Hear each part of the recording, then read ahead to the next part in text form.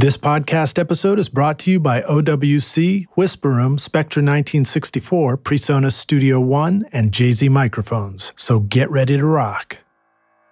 I love Nashville, and I love living here, but the idea of the three-hour or 4-hour session is a killer. It really is. Some of the players here are mind-blowing, and it's like, well, I've only got you for 4 hours. How can you expect the magic that happens in the studio in 4 hours? Complacency kills art, is really what it comes down to.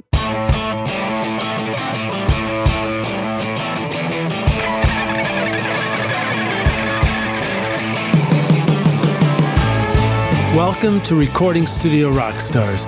I'm Lid Shaw, and this is the podcast created to help you become a rock star of the recording studio.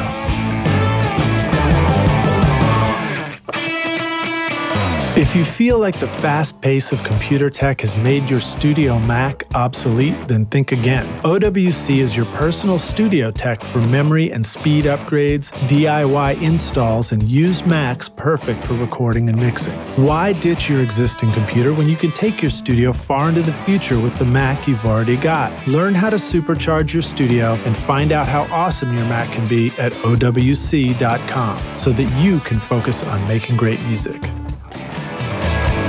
If you're sick of bothering the neighbors when you're trying to record your music or ruining your recordings with outside noises, but you're not ready to spend a fortune on permanent studio construction yet, then consider getting a Whisper Room ISO booth for your studio. Whisper Room offers an instant solution for a comfortable, quiet, ventilated, portable ISO booth with easy line of sight for recording vocals, guitar amps, or even drums. Get 10% off the 4x4 or 4x6 booth when you mention Recording Studio Rockstars at whisperroom.com.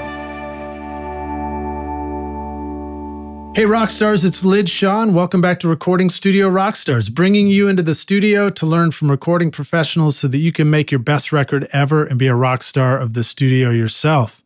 My guest today is Howard Willing, a Nashville-based engineer, producer, mixer, previously from Los Angeles, where he made records for 22 years. He was also A&R at Capitol Records, and has worked with an amazing list of artists, including such fantastic names as Sara Bareilles, Linda Ronstadt, OK Go, Sheryl Crow, Dean Martin and Scarlett Johansen, Glen Cambell, Counting Crows, American Idol, Liz Phair, Smashing Pumpkins, Mute Math, Van Hunt, Tupac, and Snoop Dogg, among many others. Also want to give a big shout out and thank you to Brad Wood for making our introduction. I'm super excited to have you in the studio with us today, Howard. Please welcome Howard Willing to Recording Studio Rockstars. Are you ready to rock, dude? I'm ready. Welcome to the studio, man. I haven't really had much to say about, who you are, other than I know you have an amazing list of people that you've worked with.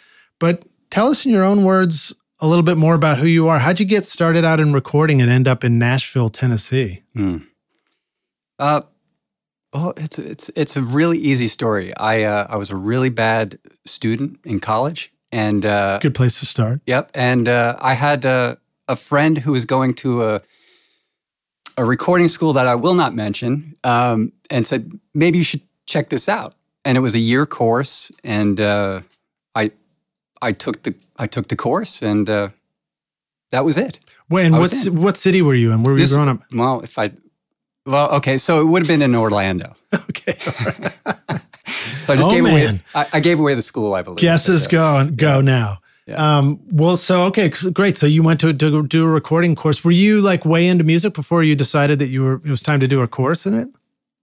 Well, way into music is, I guess, since I was a kid, I guess would be the easiest thing to say. I always loved music, and I'm old enough to have records and go through the records, and was really interested in who made the records, and kind of had weird ideas about what each of these people did, and just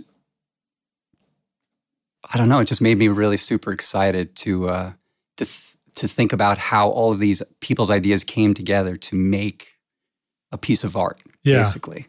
Were you playing an instrument and stuff like that? Were you a musician first? I was. I'm primarily a trumpet player. Nice. Not too much anymore, but was a trumpet player, played French horn, saxophone, did some violin and some cello for a few years. Those are all hard instruments. Violin, I know from experience.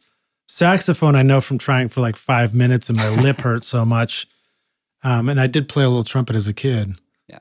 But those require an element of perseverance, right? I loved playing it and I think like a lot of us got super into jazz when I was in my younger years, and that was the only music that I could listen to because it was the only real music. So are we talking like early 90s or something like that? It would have been the 80s. 80s, It would have been the 80s because when I was in high school or teenager, I kind of eschewed rock and roll and all of that stuff, and I got into bands that like, I'm happy to say I'm into now, but back then I was into Toto and Chicago. Like I was into Earth, Wind and Fire, and bands that used, brass instruments or that type of stuff, because that was super exciting to me. And big arrangements. Big arrangements, yeah. All that Maurice Starr kind of stuff, all that Earth, Wind and Fire stuff was huge, huge, huge stuff for me. I guess the big arrangement stuff comes from, growing up playing horns where everything is part of an arrangement a lot of times. Yeah. Yeah, absolutely. I wonder if people who grow up playing guitar care about big arrangements quite the same way.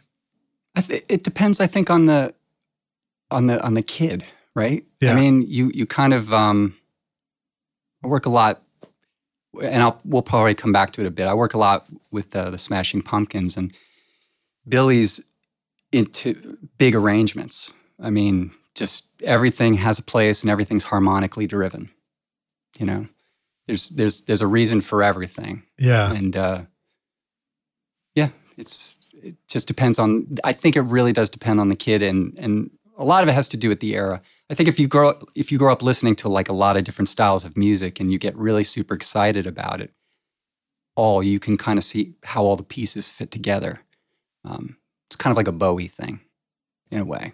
Yeah, I agree. The more I learn about music, the more I appreciate arrangements.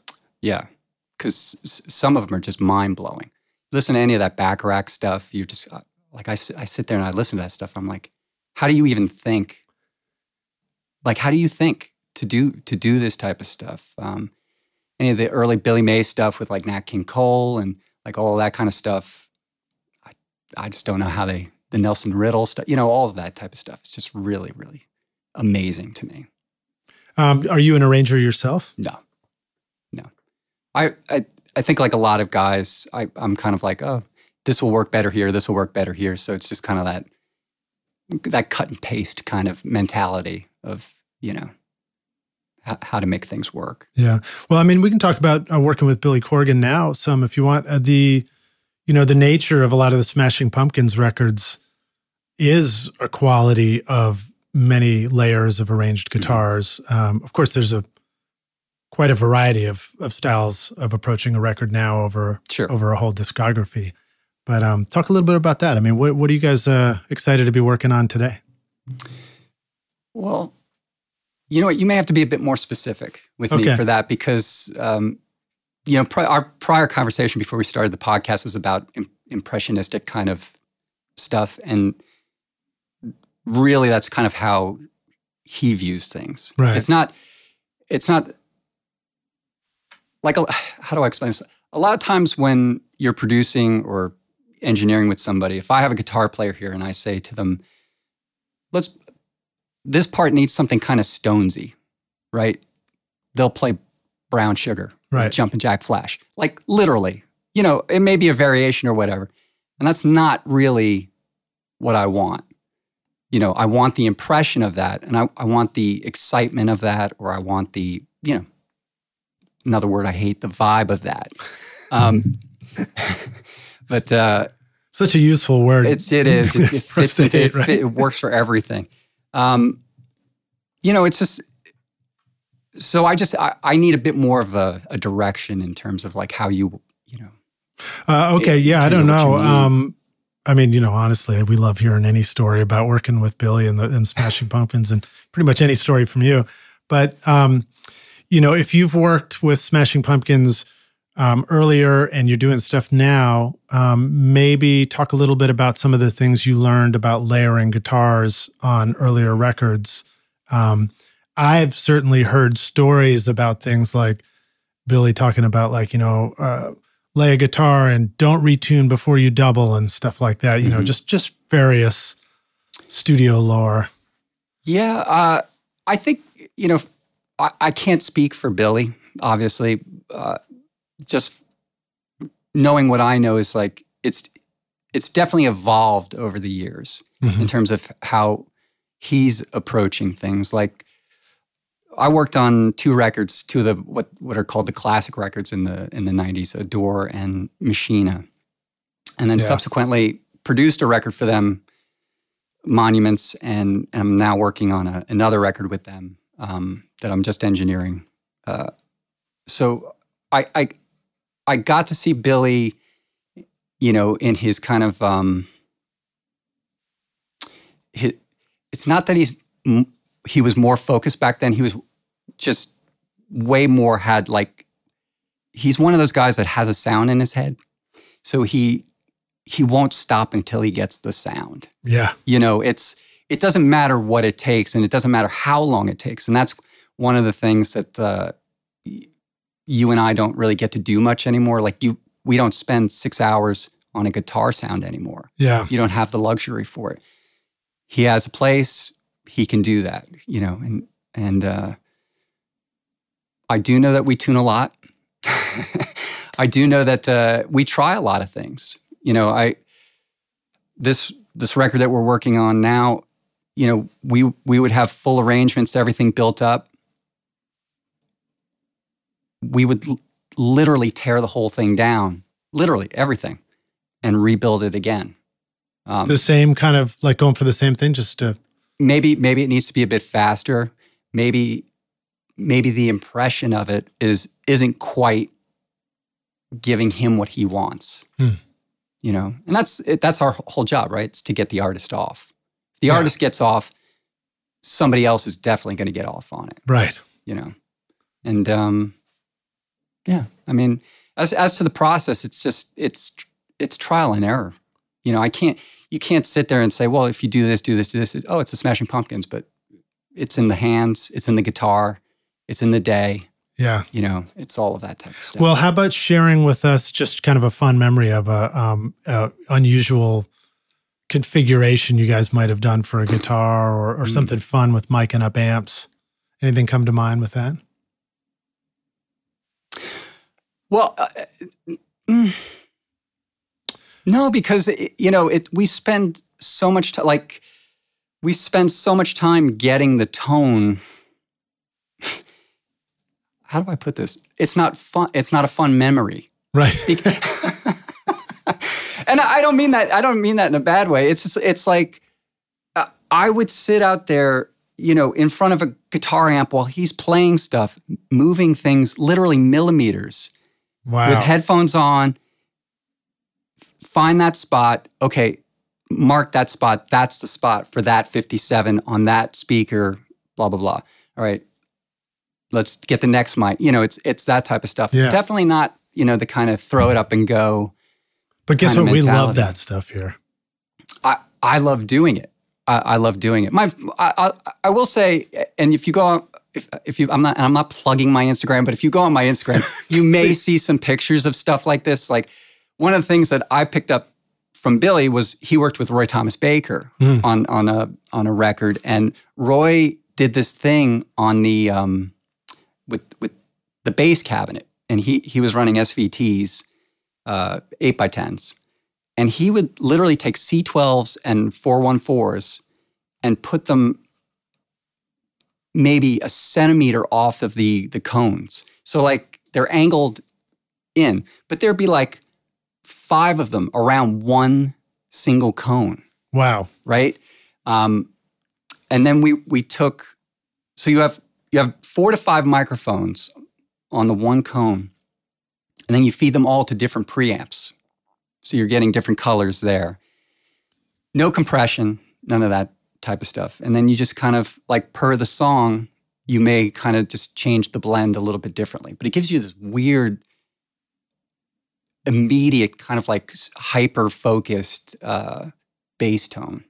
It's crazy. And that's an RTB thing that I can't take any credit for that one. I like it, an RTB thing. Yeah, but that stuff's super cool. So that does involve having a console and some faders in front of you potentially, where you can sit there and sculpt the sound a little bit with the faders. Then it's like, don't touch it, right? No, we touch things. I mean, nothing's precious. That's great. Nothing's precious. And if it's something that works for one song, especially, and again, this is more so with this particular band, something that works for that song, for one song, will not work for another song. So you can't just say, here's your rhythm sound, and then go. You have to be, it's very song specific. That's great advice. You want the critical details from your microphone to get through to your recording, and the Spectra 1964 101 amplifier provides just that. With unequaled headroom, low noise, and a linear output, irrespective of transient audio peaks. Used by Tom Dowd, Muscle Shoals, Stax Studios, and The Record Plant on records by ZZ Top, Aerosmith, Bruce Springsteen, and John Lennon, Spectra 1964 brings that same incredible sound to your studio with the new STX 600 mic pre with built-in comp limiter. Start making classic records again at Spectra1964.com. If you want a digital audio workstation that will give life to your music, from sketching a new idea to composing, editing, mixing, and mastering a finished record, then you want Studio One from PreSonus. Studio One is easy to use with intuitive drag-and-drop simplicity, making it great for beginners yet flexible and powerful for experienced producers. Whether creating beats, recording a band, or composing a blockbuster film soundtrack, you will find everything you need to create your masterpiece. Download your free version of Studio One Prime and get started now at PreSonus, wherever sound takes you. When you're talking about being on the amp, moving it incrementally with headphones, I know it's hard work, but it does make me think about the value of doing that process and some of the challenges with actually figuring out how to do that process. So let me ask you the dumb questions, like, what headphones do you put on? Is it so loud that it's killing you while you're out there in front of the amp? How do you manage some of those things? How do you communicate with Billy so that you know when he likes it, right, and he can tell you? Well, a series of hand signals, and maybe he'll just chunk the strings. We do the chunk. You just chunk the strings. But the headphones, I think at the time were, I want to say the Sonys, the super loud, bright ones. Oh, the 7506s. Yeah. Which I don't really recommend for anything else other than that. Andrew Shep says he mixes on them all the time on a laptop. How the hell he mixes on those things? I think we all just, it's like you said with guitar tones. It's the same thing doesn't work for every song. The same thing doesn't necessarily work for every person.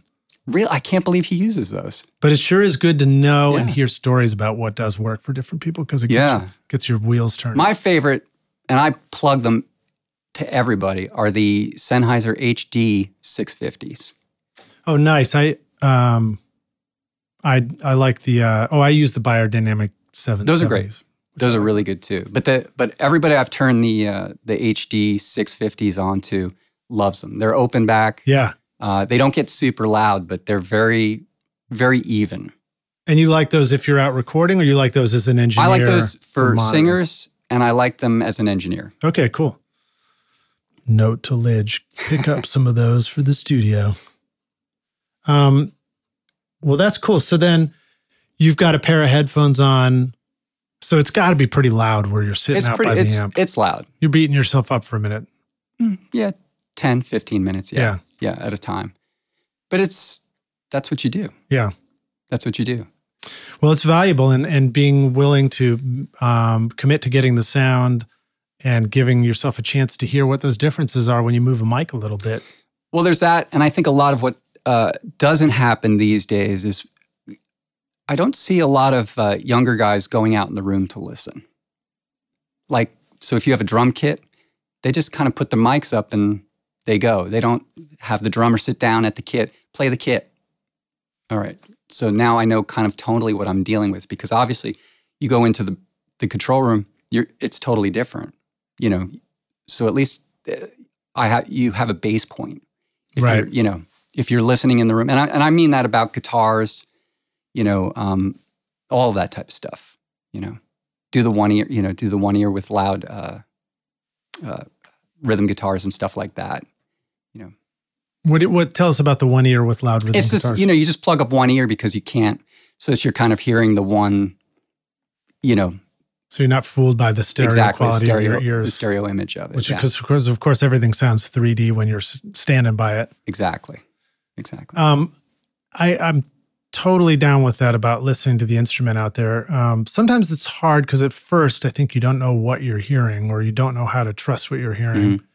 But I think what can happen too is you can have a vision for what you think would sound cool coming out of the speakers. But when you learn to go in and listen to the instrument, you discover, oh, it doesn't actually sound like that out here. So maybe I need to get it to sound like that out here before I can hope for it to sound like that in the control room. Right. Or, you know, acoustic guitar, maybe you need to choose a different microphone. Maybe a large diaphragm isn't correct. You know, maybe you need to go with a pencil. Maybe you should, you know, stereo mic it. Maybe you should have a room mic off of, you know, to kind of give you whatever depth you're looking for. What are some things that we might listen for as differences between a large diaphragm and a pencil mic on an acoustic guitar? Well, first thing is you're going to get a lot more low end out of large diaphragm. And that's a huge part of it. I think, you know, you're going to get a way more focused kind of center. Top ends, depending on the microphone, should be a little bit smoother on a large diaphragm. Again, you know, if you're using a 47, it'll probably sound beautiful. But these days, I tend to the AT50 45s, which are the side address small diaphragms. And then I use like a 251 or a 47 and just do kind of like a spaced pair on them. And that way I can blend in kind of like that low end kind of hump with the kind of what we know of, you know, the kind of Nashville kind of really direct acoustic sound. Brightness. Yeah. So interesting. So the AT is sort of the bright, and then the what was it, 251 or 251 47? or, you know, it can be an 87. It doesn't have to be just a large diaphragm that isn't too bright. And when you were saying space pair, you know, rock stars can't see your hands move, but you're sort of holding your hands out, as if it was maybe on either side of the guitar. Right? Or so you have the small diaphragm kind of up at the 12th fret, kind of normal position, and then the large diaphragm is kind of, I don't know how to explain it, but it's over here. More on the bridge side of the guitar. Yeah, but kind of facing towards maybe the back side, you know, and then sometimes I'll actually move that over so it's like right in front of the sound hole. Right. Depending on what I want. You just have to make sure that you don't mess up phase too much. When you say facing towards the back side, do you mean that it can see the curved side of the guitar as well? Yeah. Where the strap is connected kind of thing? Yeah. Right. And then so how do you know if you're messing up phase? Well, phase switch is always a good thing. But I think you can, you know, pulling them up, you'll start to hear frequencies start to mask and go kind of crazy. I don't know how to explain that other than it's kind of like it's a learned thing. Yeah. Are you, you know, as a starting place, should we maybe take these two mics, put them together in mono, and then just put them next to each other, and then that's where the phase switch helps? You're smarter than me. No, I just like breaking it down. I mean, honestly, I don't think of it. I should have said I don't think of like that as like I split those. Like they would have already been up the center because I don't, unless it's just a singer-songwriter and I kind of want to get a little bit of a spread. I don't really like spread acoustics that way. Right. So we're not going for a stereo sound. It would be a mono. It would be a mono thing anyway. So I should have said that to begin with. But kind of like miking a drum kit, we're sort of combining mics to capture different sides of a, you know, unified sound. Right. And I'll almost always have a room mic on an acoustic guitar. Okay, cool. Almost always. Just crushed through something nice, you know. Nothing that's too grainy, you know, like maybe like a Fairchild or, you know, something that just imparts a nice Yeah, kind I think I got a spare Fairchild sitting around. we all have one in the box somewhere. Right. But that opto kind of thing. So even a distressor would work well. But, and that's usually, I would say that's 8 to 10 feet back. Okay. Now, does this count mostly if you're in sort of a medium to big room studio, or if you were in a home studio, would you still get away with 8 to 10 feet back? Well, it obviously depends on your studio, but I try to have room mics for almost everything. Almost everything. I find that a lot of things we search for, the height and the depth and the width, comes from that. Mm-hmm. So like even if you just feather stuff in and it's like it's not super noticeable, but you take it out and it's like kind of the mix or your whatever your sound is, it just kind of goes a little bit flat. Right. That's all I'm looking for. I'm not looking for giant changes. I'm looking for subtlety and kind of like, a nuanced kind of sound.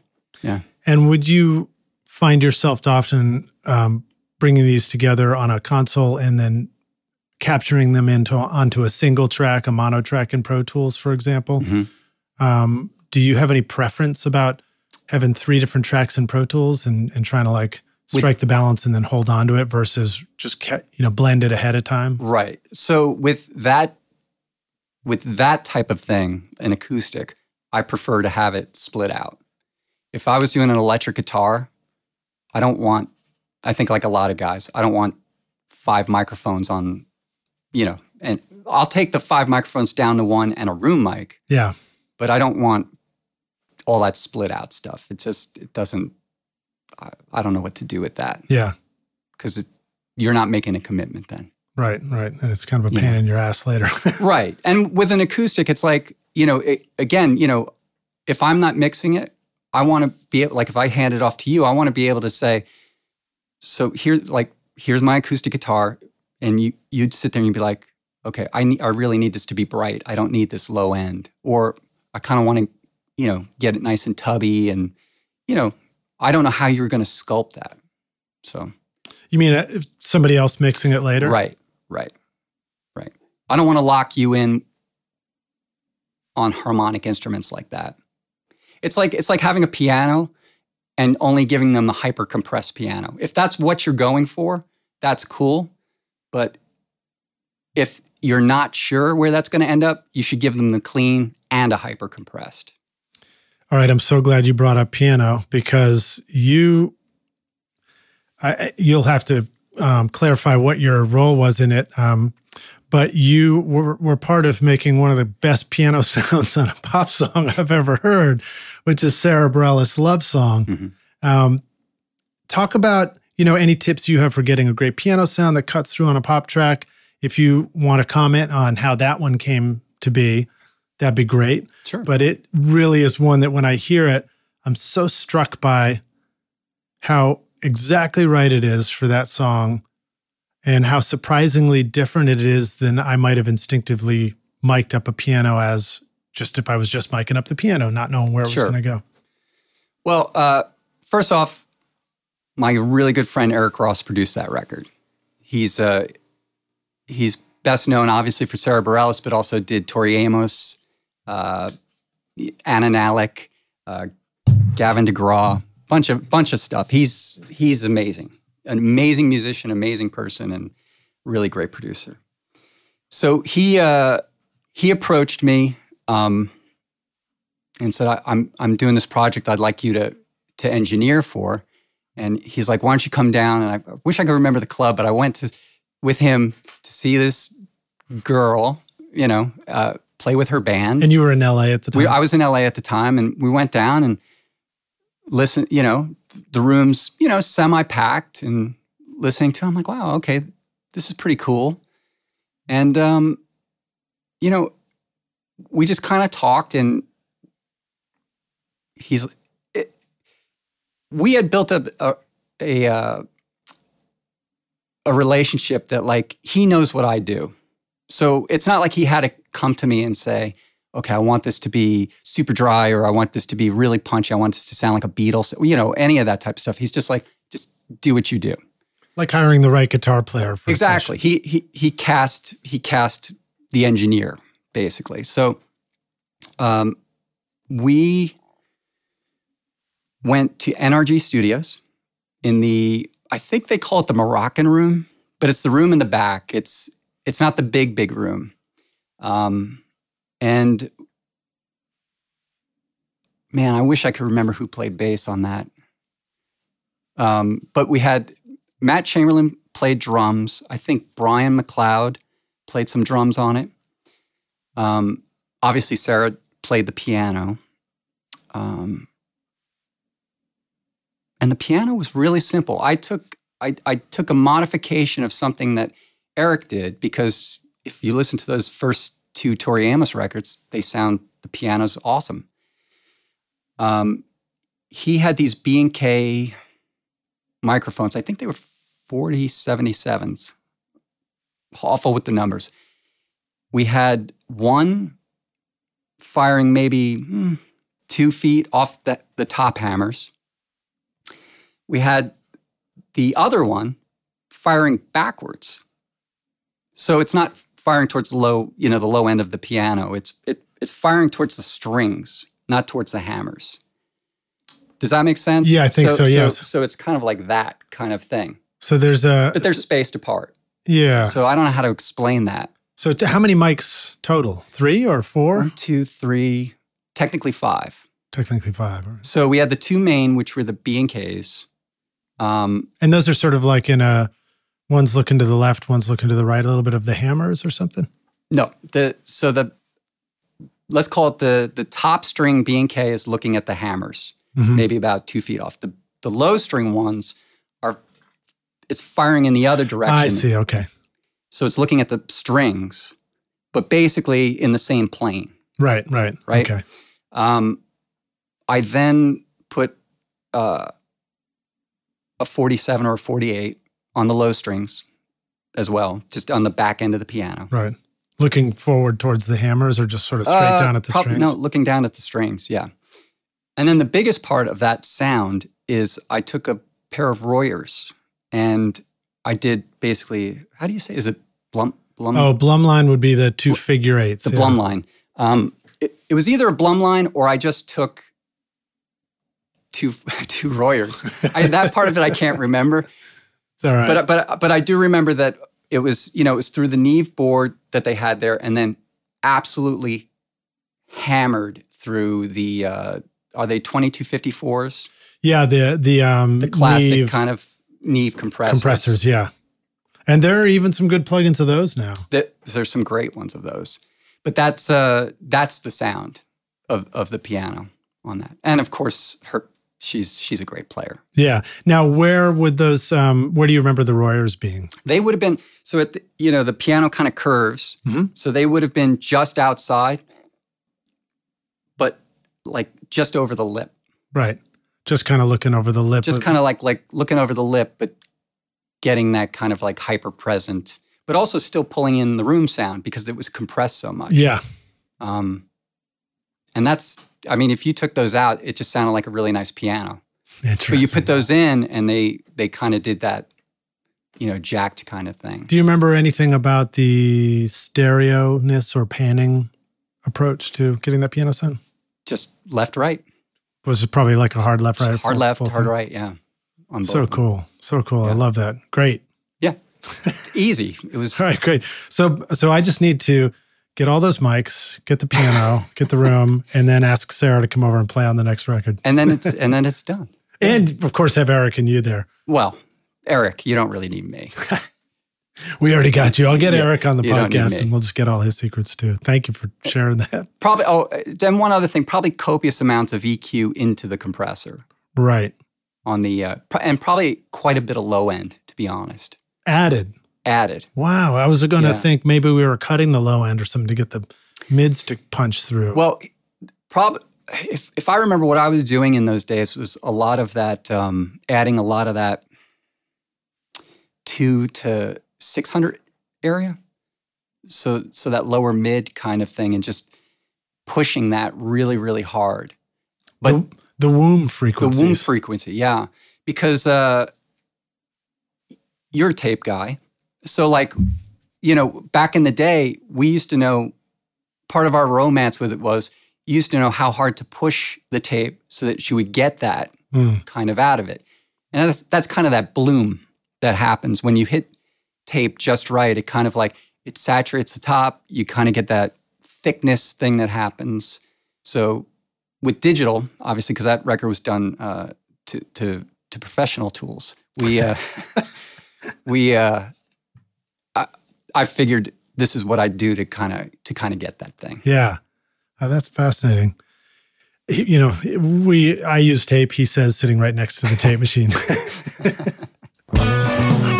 Are you sick of microphones that make your music sound harsh and brittle? The new Amethyst mic by Jay-Z Microphones brings you a rich, warm tone with perfect detail using the golden capsule technology. Resulting from 30 years of microphone design, the Amethyst is hand-built using carefully selected parts with Class A discrete circuitry, extremely low self-noise, and an advanced shock mount to make sure your recordings sound awesome. This is my voice on the Amethyst right now. Use the limited time coupon ROCKSTARS to get 50% off the Amethyst mic at jzmic.com. How often are you using tape these days? Not often, but with the Pumpkins, a good amount. A good amount. Yeah, we did this thing, and we kind of recorded all the drums to tape and digital at the same time. In the end, digital won out. Mainly because of, you know, the records that you need to make today need to be really snappy and transient. Right. And doing the drums to tape kind of saturated it a bit too much and kind of didn't give you the same excitement. But then with all the other instruments, not guitars and not vocals, so any keyboards and that type of stuff, we would run tape and digital at the same time and record them both and then kind of choose. So I would say, you know, at this point, it's maybe 50% of the things that we've done to tape have made it as the actual sound on the record. So you've got a couple of sounds, you can decide which one you like better and run with that one. Right, right. What's a process for running tape and Pro Tools at the same time? What are some just some basic elements of like, you need to hook it up this way to get that to work so that you can actually do this? Right. Well, so basically what you have to do is you have to figure out what your offset is for your tape machine because you're running everything off the repro head. So once you figure out, you know, I know for the machine that we're using, it's 16,820 samples. Because I record the digital along with it in repro. Are you recording at 192? 96. 96. Okay. 96. So it's recording. So I get some, you know, like play a snare or whatever. Bam. I have my transient, and then I can just kind of go through and measure the distance between it. And then basically when you're recording, you just monitor the digital. Because otherwise it would be, you know, flammy and, you know, all of that type of stuff. And then you just shuffle. Easy peasy. Can I help clarify that a little bit? Sure. So if it sounds like you're doing the same thing I would do here, you take the sound, so you've got a snare mic, it's coming in, you split it somewhere so that you can have the snare mic go directly to a track on Pro Tools, but you can also have the split go over to a track on the tape machine. Right. Then the tape machine's recording, but it's in repro playback mode so that it plays back a moment later off the tape head. That goes into Pro Tools on another track, which is muted while you're recording. And then after you record the snare in, then you can look at your digital one. You can look at your tape one and your digital one, and you shift the tape one earlier in time to be synced up with the digital one. Right. Such a great thing. I love doing that. I love doing it too. It's time consuming and it eats a lot of hard drive space, but it's interesting to hear the difference. Yeah. It really is. Because the other great thing is you can really try to push tape at that point in time. So like you can oversaturate it or, you know, kind of pull it back and just kind of use it as an effect.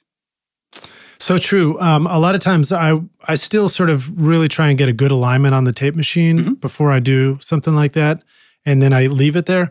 But you do have the option to just go in and just start fucking with the alignment on any one of those tracks, because you can listen to it, what's coming back off the tape. It will be a delay. And if the musician is hearing it at the same time, that can throw them off. Sure.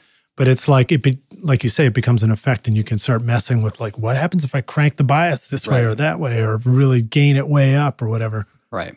Yeah. And that's the interesting thing about using some of like the ATR plugins and the 800 plugin that UA makes, is you can do all of that. And it does a pretty good representation of that. Yeah, in real time, and really hear what it's doing. Yeah. I remember Steve Albini talked about being able to bias align a tape machine by ear if you want.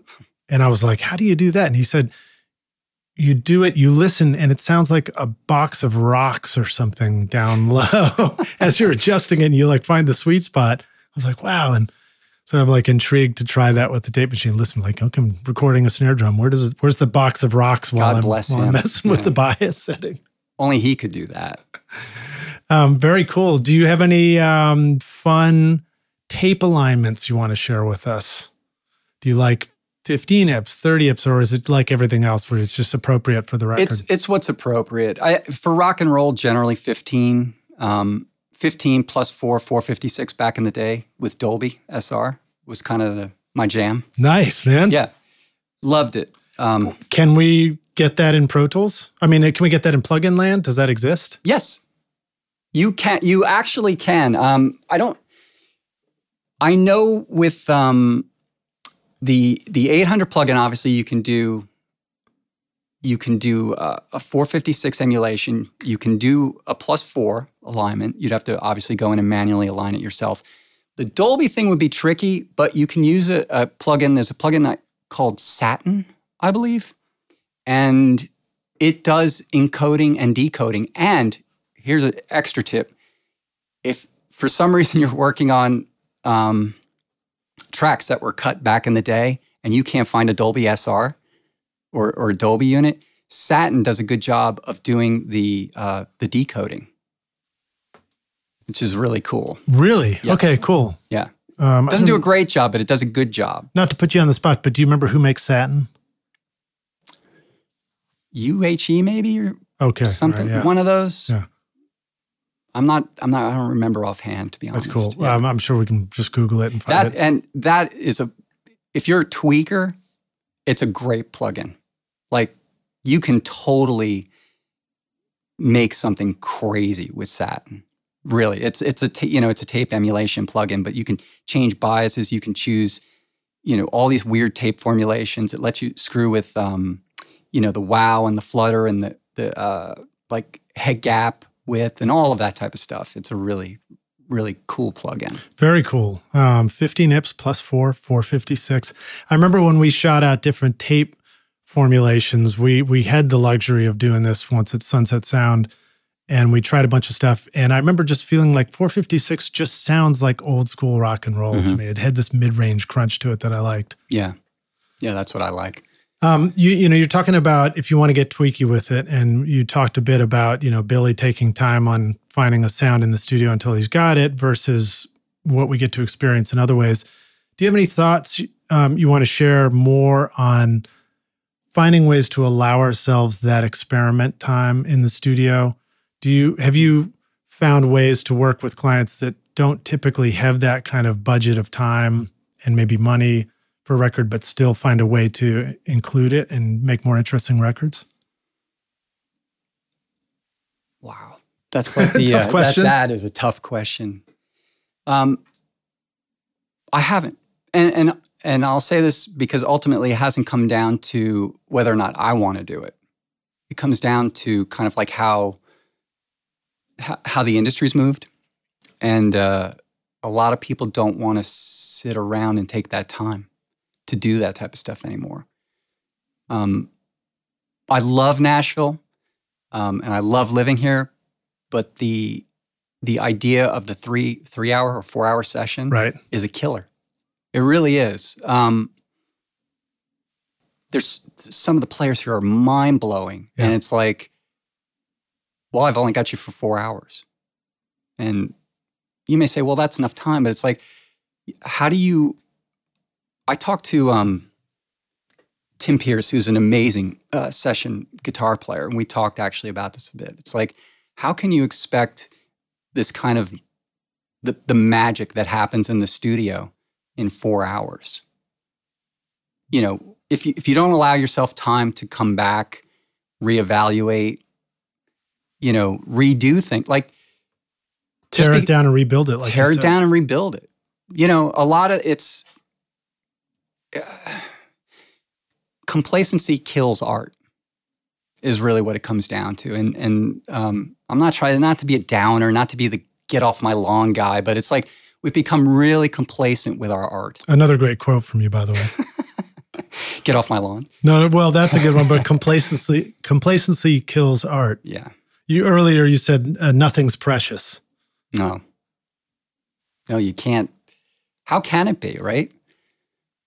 It's the amount of times that if I've produced a song, I work with this girl, Katie Cole, and she would come in and we'd have this song and it'd be, oh, this is great. You know what? Let's do this just as a straight ahead kind of like, you know, Nashville kind of shuffle. And you do the song, it's like a week later, it's like, you know what, Katie, this isn't right. Let's redo this song. Let's do it. You know, I want to do mariachis on this one. Wow. And so it's like, okay, well, and you know, so you kind of come up with the concept of that. You do it. It's like, kind of, no, that's not right. You know what? Let's do this as a really stripped down kind of like just you and a couple of guitar players and kind of like have a sonic kind of like Eno-esque Lanois kind of soundscape. That's it. No drums, just this. That's the thing. And it's hard to find artists that will, it's not that they won't allow you to do that. It's just to have the courage to allow you to also go through a process of finding something in a song. And you weren't going to plug in your way to that solution with the very first tracking of the song that had happened. Right. Well, you know, I mean, I guess you could, you know, you could just remove the drums, but you'd have the artist singing to like kind of a shuffly drum take with like whatever kind of bass and all of that kind of stuff. It's like, well, yeah, but that's not the art. That's not, I don't know how else to explain it. That's not the color that I want out of this. Any more comments you want to make on impressionism in music? What does that mean to you? Or what do you like about impressionistic art? That's a better question, I think, for me at least. It kind of allows me or the listener to impart their own version of the art into it. I don't know how to explain. It's a feeling. It's a feeling. It's a color. I don't know how to explain it, Lidge. You're doing fine though. It's good stuff, and I like that you just said the artist or the listener. Yeah.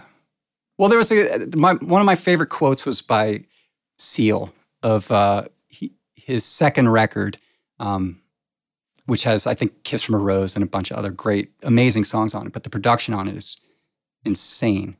No lyrics. And I remember reading an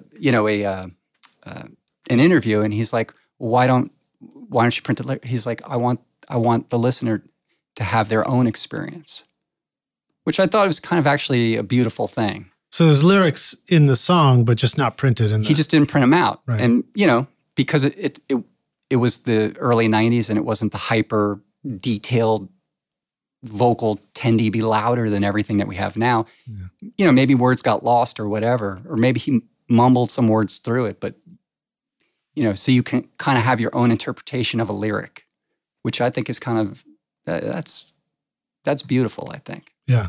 Or it leaves room for MTV to divulge to us what the lyrics actually are, like they did on Smells Like Teen Spirit, when you're like a mosquito? Yeah. I had no idea. Yeah, you look at that, you're like, what the hell? Very cool. Yeah. Well, let's take a break for a sec, and we'll come back in for the jam session. Before we go, Rockstars, a reminder that we have links to what we're talking about here with Howard in the show notes. Just click through. And I've got a nice playlist of videos together for you to go click and listen to a bunch of these great records that Howard's done. Amazing stuff, dude. Really excited to have you here. We'll see you guys in just a minute for the jam session. Do you really want the neighbors banging on the ceiling when you're trying to rehearse or record your music? Do outside noises and computer fans get into your studio mic and ruin your recordings? You could book a pro studio to record every time, but that would add up quickly, and doing permanent construction to soundproof your studio could easily cost up to $100,000.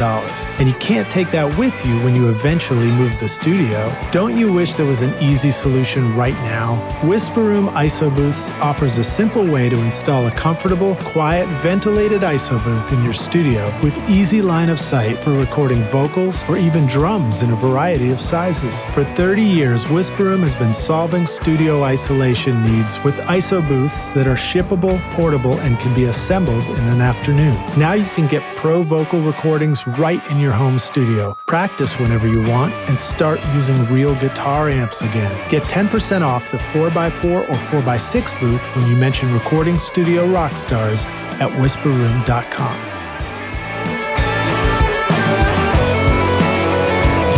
If you're using a Mac in your recording studio and you're tired of feeling like the studio setup you worked so hard to create is becoming obsolete too quickly, then Otherworld Computing is the solution for you. OWC can help keep your existing Mac and studio current and relevant so that you can make great music. Whether you need to upgrade your RAM, install an SSD, add more connectivity, or simply find a great used Mac, you can get the most mileage out of your studio with OWC. Offering a vast library of DIY install videos, 24/7 friendly support, and free shipping in the US on most items over $49, there's no need to get frustrated when you can achieve the speed to create and the capacity to dream at OWC.com.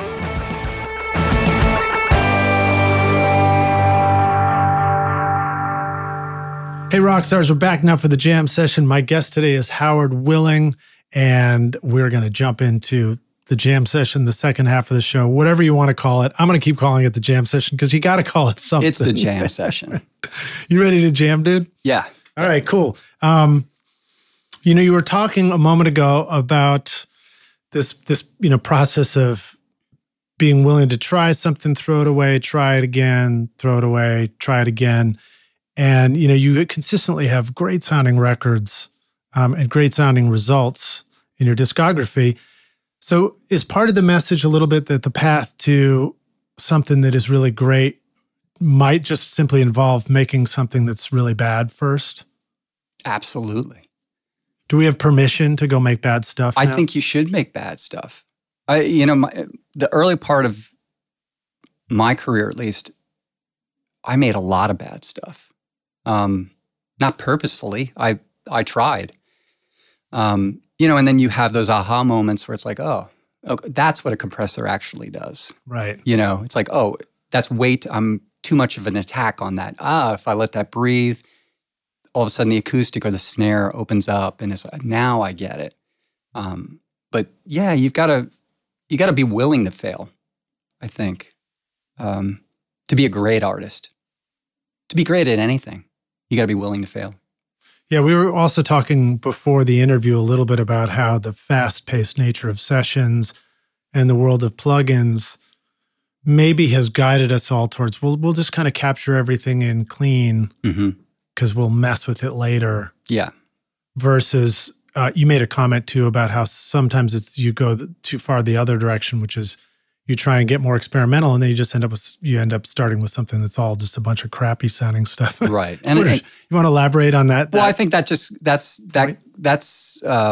experience, right? So when you're kind of, well, that's a bit too much kind of thing. It's like, if I mangle this thing into something, well, then where do I go from there? But if I back it off just this amount, I can always, push it a hair more. Yeah. Again, it depends. There's one record I produced. There's what song was it? It was a song called "Get Over It" with OK Go. Yeah, OK Go. Yeah, talk about those guys. And well, I just remember doing this. I mean, obviously I did the whole record, but I remember we were tracking the solo in it, and that solo sound. I wish I had written it down, but I do know it was run through 9 different pedals. Nice. And I remember the guitar player, I think it was Andy, like he would pick the guitar up and it would just start, it was crazy. Like, he's like, how the hell am I going to play this thing? And he did, after about, probably 4 hours worth of working on it and tweaking it and continuously tweaking, we got that guitar tone. And we got for that just sound, the solo. For just that solo. How long's the solo in the song? 15 seconds. 15 seconds. Maybe.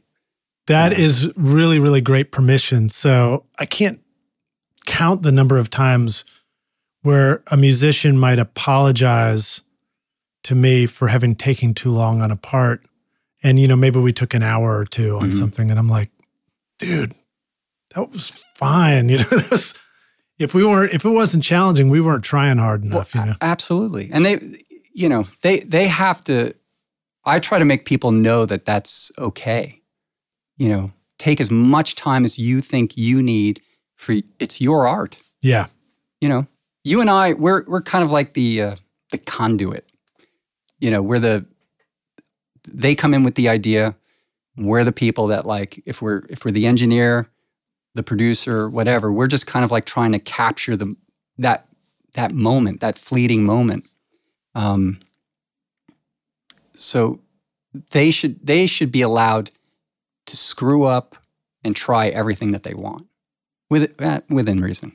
Right. I mean, you don't want to say, again, part of the thing that comes with experience is that, like, we know that certain things are not going to turn out the way that you want, that an artist may want it to, I don't have any specific things, but you just drums. You just know. It's always drums, yeah, or it's vocals. drums, or it's something. It's like, well, it's not really going to turn out the way you want it to, So trust me on this, kind of thing. I do feel like drums is one of those places where you need to save a lot in reserve now for the finish line of the mix. So, for example, you may envision something that's got a lot of compression and a lot of whatever, but you're going to desperately be glad that you've got that uncompressed version of something later on to make the mix work or whatever. Absolutely. And as any countless people have said, print stunt mics with a bunch of whatever on it. EQ the living hell out of it, compress the living hell out of it, but just make sure your kick, snare, overhead, and maybe a mono room mic are clean. Right. Not hyper tweaked. It's kind of amazing. I was watching some because I still love learning and I still love seeing. The thing I miss so much about not being in studios every day for weeks at a time is that I can't just walk down the hall and see you tracking a band and, oh, what is he doing over there? What's going on over there? Oh, I'm gonna run back to my room and try this. Yeah. You don't really see that much anymore. Where have you seen that? Well, I saw it quite extensively when I was coming up, and my main studios were Sunset Sound. Great place. Yeah, I mean, great, the greatest. It's the best. But like when I would work over at Capitol, I could go, Al Schmidt's across the hallway mixing something, and Al would just wander into the room if he heard something, and he'd be like, oh, what are you guys doing in here? So it's like, I miss some of that. So the great thing is that YouTube and all these other things allow you to kind of see what other engineers are doing. Yeah, I agree. Right? You have, yeah, of course. It's not me, it's you. No, but I was struck. I was watching something, and I'll say who it was. It was Eric Valentine. Eric Valentine. He's awesome. Love Eric's stuff. Crazy talented guy. He was doing a drum thing, and he showed the before and the after. And I remember reading the comments because I was like seeing what people think about how things turned out. And there were a number of comments of people saying, now I can stop beating myself up over the fact that my drums don't sound like, you know, these songs on these records. Because Eric showed I got a great drum recording and it sounds kind of meh. It sounds kind of boring and flat. But he took it and sculpted it into something that's way more punchy and everything. And even he was like, this is what my drums sound like when I track them. You know, I just kind of mix them after the fact. And we're too much is spent on trying to make everything sound like, you know, some hyper realized version, you know, especially in the tracking stages. That's my rant. Well, that's my rant. Yeah, it's a good one. What about in the land of vocals? So, for example, I remember discovering even the concept of triple compressing a vocal, and then we started tracking them all like that. How do you think that makes sense? What is the balance of doing enough treatment to a vocal during tracking, but still leaving that final, you know, 10 yards for the mix or whatever? Well, I'm gonna drop a name. So I was talking to Bob Clearmountain because I'm lucky enough to have done a number of records that he's mixed. And we were just talking about Mike, you know, because if you're gonna hang out with God, you got to ask him a few questions, right? So I would just ask him, what do you do for this? What do you do for that? I'll never forget. You know, one of the things he said was, I said, what do you do for vocals? He's like, I just record the mic. I'm like, you don't do any compression or anything? He's like, no. I'm like, really? He's like, well, and his reasoning is really sound. It's because I don't know what color I'm going to want in the mix. And I took that on. I generally, it will just be whatever microphone sounds best into whatever preamp sounds best. And record it flat. I give the singer monitor side compression so that they get all that excitement and all of that. And but then I have something that either I in a mix or a mixer, if someone else is going to mix, can choose the color. What's a smart way to do what you're describing? Do we need to have a console and like splitters and outboard compressor to go to the singer, or can we maybe do some of this even if we're recording in Pro Tools, for example? Well, I don't know how you do it if you were on a native system, so I can't speak for that. But and why would that be challenging? Well, because of the latency, right? In other words, if you put a plug in on the vocal chain, it's going to sound like a latency. There'd be latency. But I guess what you could do is if you had like an HD native system, you could come out of one of the outputs, like you set up your input, record it, and have the output of that go to an external compressor to the headphone. On the way out there, headphones, right? Yeah. But if you have a HD system, not the native, what do they call HDX system? You can just literally pop a plug-in on it. A TDM plug-in, yeah. Those have low latency, and then I believe like UAD and maybe some others have sort of like, and I think even PreSonus might have it for some of their fat channel plugins. Yeah, at sort of at the interface stage where it's very, very low latency. Yes. But does that? I don't know if that prints it. Maybe you.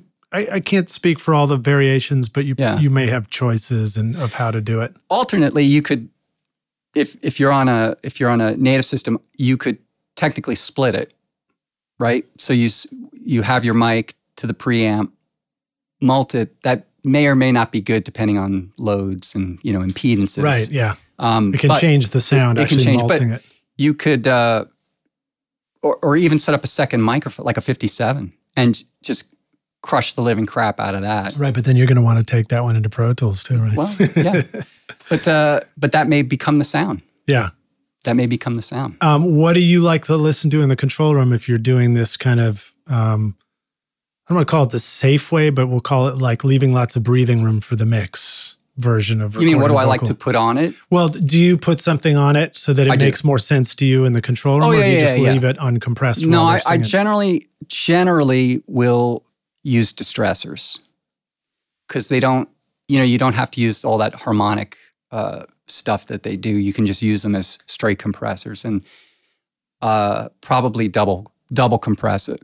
Just catch the peaks, then kind of smooth it all out. But you're not committing that double compression to Pro Tools. No. You're doing that on the monitoring side. No. And again, I should say it really depends on where it's going. Right. Like if I know it's going to, Chris Lord, I'm kind of get what I want. Otherwise, I don't want the art going out of my hands that much. Right. So, but if you're mixing it yourself, then you might leave yourself more. I would probably leave myself a lot more room. Yeah. Yeah, it's fascinating. I remember when Brad Jones, my mentor at Alex the Great, once told me that he had started cutting vocals with just a mic pre straight in, no compressor.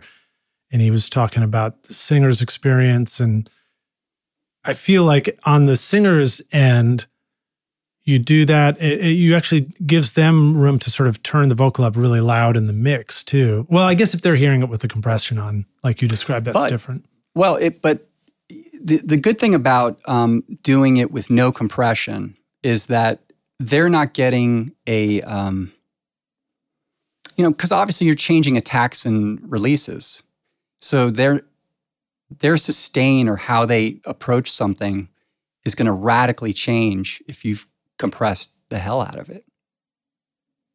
Plain it, that's at least the people that I work with, that's kind of, Yeah, and you work with a lot of great singers. There's a lot of wonderful female singers that you've worked with too.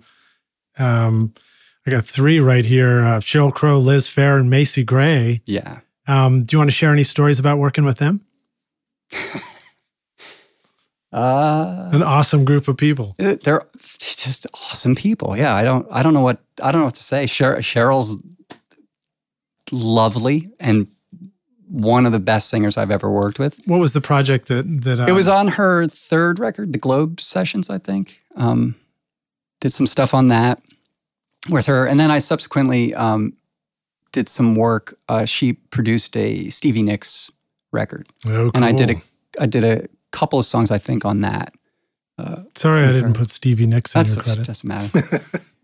And interestingly, I think we went through a bunch of mics and we ended up with that. The mic that she sings with Tom Petty, the 441, the weird. Oh, the Sennheiser. That's the mic we ended up using. It's sort of square. Yeah, looks like and she sounded great. It's like an original 421. Something like that. Yeah, like that, right? Yeah, silver. Yeah, great microphones. Very cool. Yeah. So dynamic. So maybe do talk a little bit about the times when a dynamic mic can be the right choice for a vocal instead of a very, very expensive condenser microphone.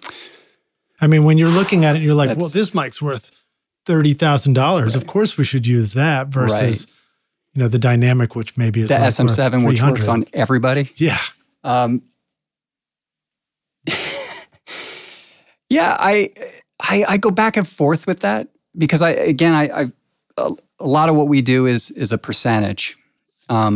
So if it may sound better on the $30,000 48 251 or whatever, but if the singer isn't getting back what they are putting out, it's not worth it. Because I can always add some top end. I can always do something. Oh, perfect. This is a perfect story. She may not be on your list. Worked with Anita Baker. Wow. Who, anybody that grew up kind of, in the 80s knows, an amazing singer, just crazy amazing singer. Was doing a record with her. Don Was was producing. We were at, it's Ocean Way. I think it's United. It's United now, or United Western, whatever. I think that's what it's called now. And we had gone through, and no joke, probably about 15, 20 microphones. And it's not like this studio has like the best of the best microphones. And she was not happy. She just wasn't happy. So I said to her, Anita, so what makes you happy? She's like, I just don't sound how I sound when I'm on stage. And I'm like, okay, well, what do you use on stage? And she's like, I use this microphone. I think it was a Beta 58, the one with the blue ring around it and the whole thing. She didn't know that offhand, obviously, but she found out from her sound guy. We found 5 Beta 58s and had her sing on 5 different ones. Again, we're at, it's the room that like, Jack Joseph Puig had forever. So it's beautiful Focusrite, all these beautiful, 1073s, all this gear and everything. It was a Beta 58 through the Avalon M5. And that was the vocal sound. And she was super happy. And you know what? She was right. She was right. It sounded the best on her voice. And those 5 Beta 58s, what's the process of listening to 5 Beta 58s look like? You put them up in a line and have her sing, and just let her pick which one she likes. Let her pick which one she likes at that point. Yeah, because those. At least I couldn't hear any difference. I'll be honest and say that. But she chose the one that made her happy. You know what it feels like when inspiration hits and you want to capture your great song idea, but then the studio gets in the way and it's just no fun anymore. Wouldn't it feel awesome if you could simplify the process of producing your music from inspiration to final masterpiece? PreSonus Studio One is a powerful digital audio workstation that helps you compose your music with a complete collection of virtual instruments for keyboards and drums, MIDI tools for hip-hop, EDM, and film, a flexible sketchpad with chord charts and key recognition for songwriting and arranging, and classic effects pedals and amp simulators for guitar and bass. With 37 high-quality effects plugins, integrated Melodyne, and drag and drop flexibility, you can easily edit and polish your mixes. And Studio One is the only DAW with a built-in mastering studio so that you can take your record from writing to radio ready all in one place. Download your free version of Studio One Prime and get started now at PreSonus, wherever sound takes you.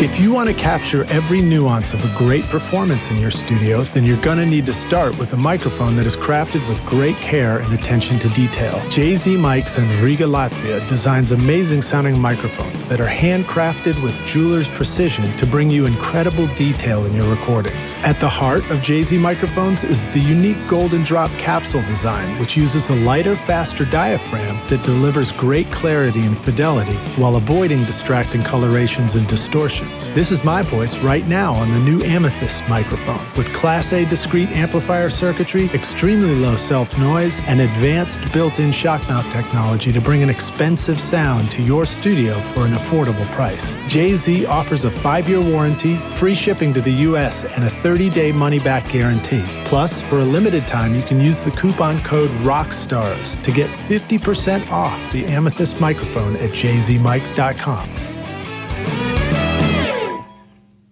There's certainly a psychological element to making music and making art, and it kind of may not matter whether there was any science to the difference between the 5 mics.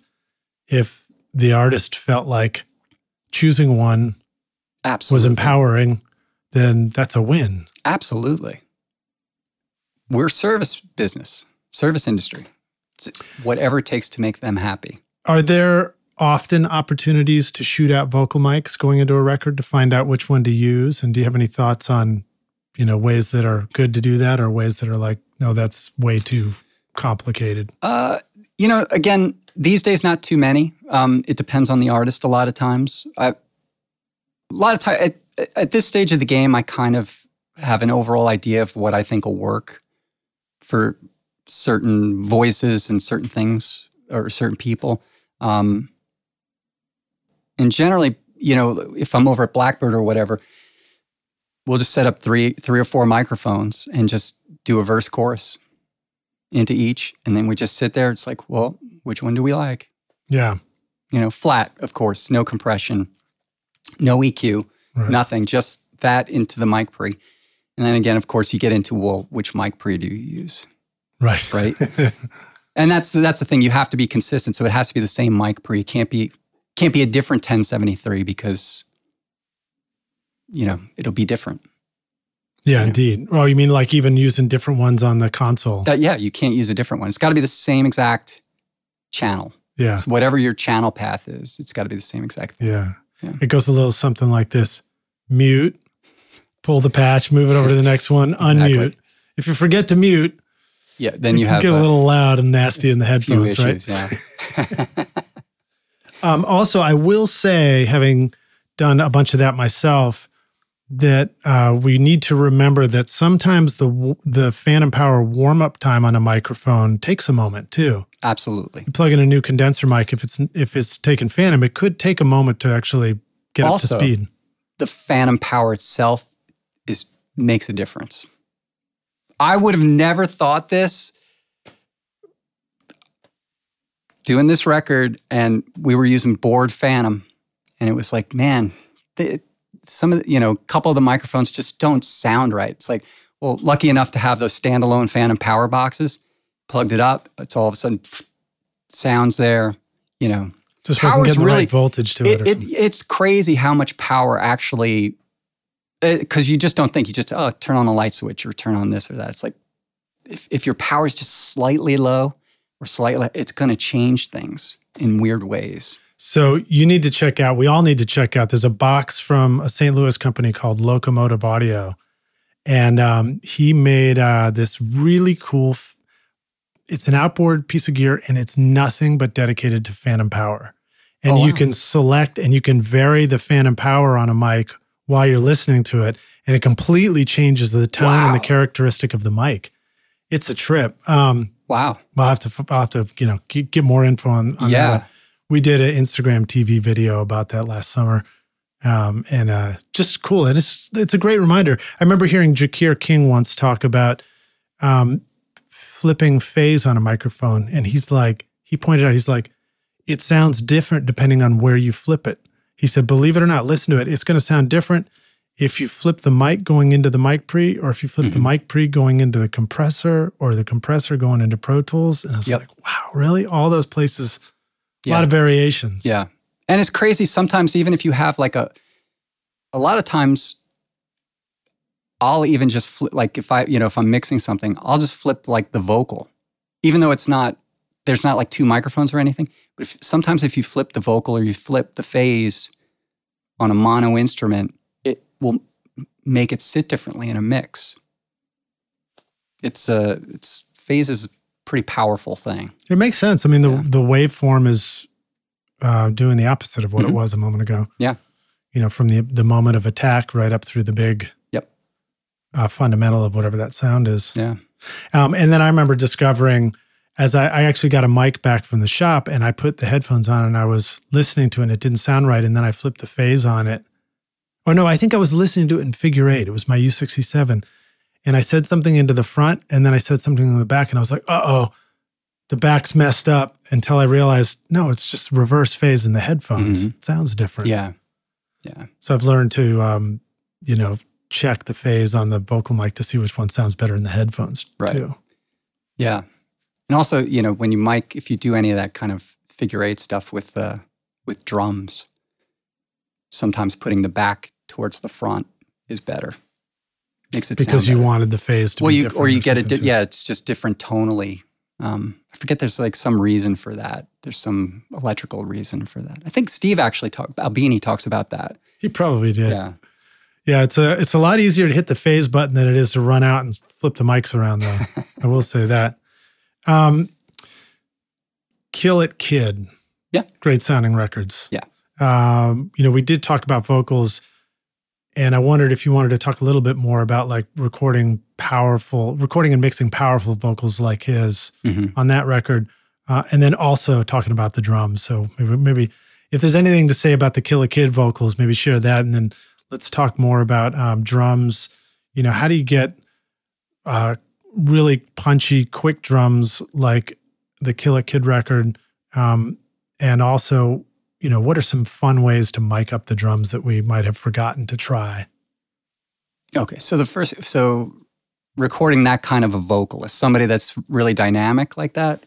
Well, for me, I know on that particular record, a few things, other things I've worked on, like Jennifer Nettles is one of those people. It's like, I ride the input a lot to Pro Tools. So like if they're singing something really soft, you know, I push it up. And this is without the compression on there again? This is without compression. Now, again, that's not to say, with those particular people, I may have like some sort of opto, something super slow attack, super fast release, just to protect me.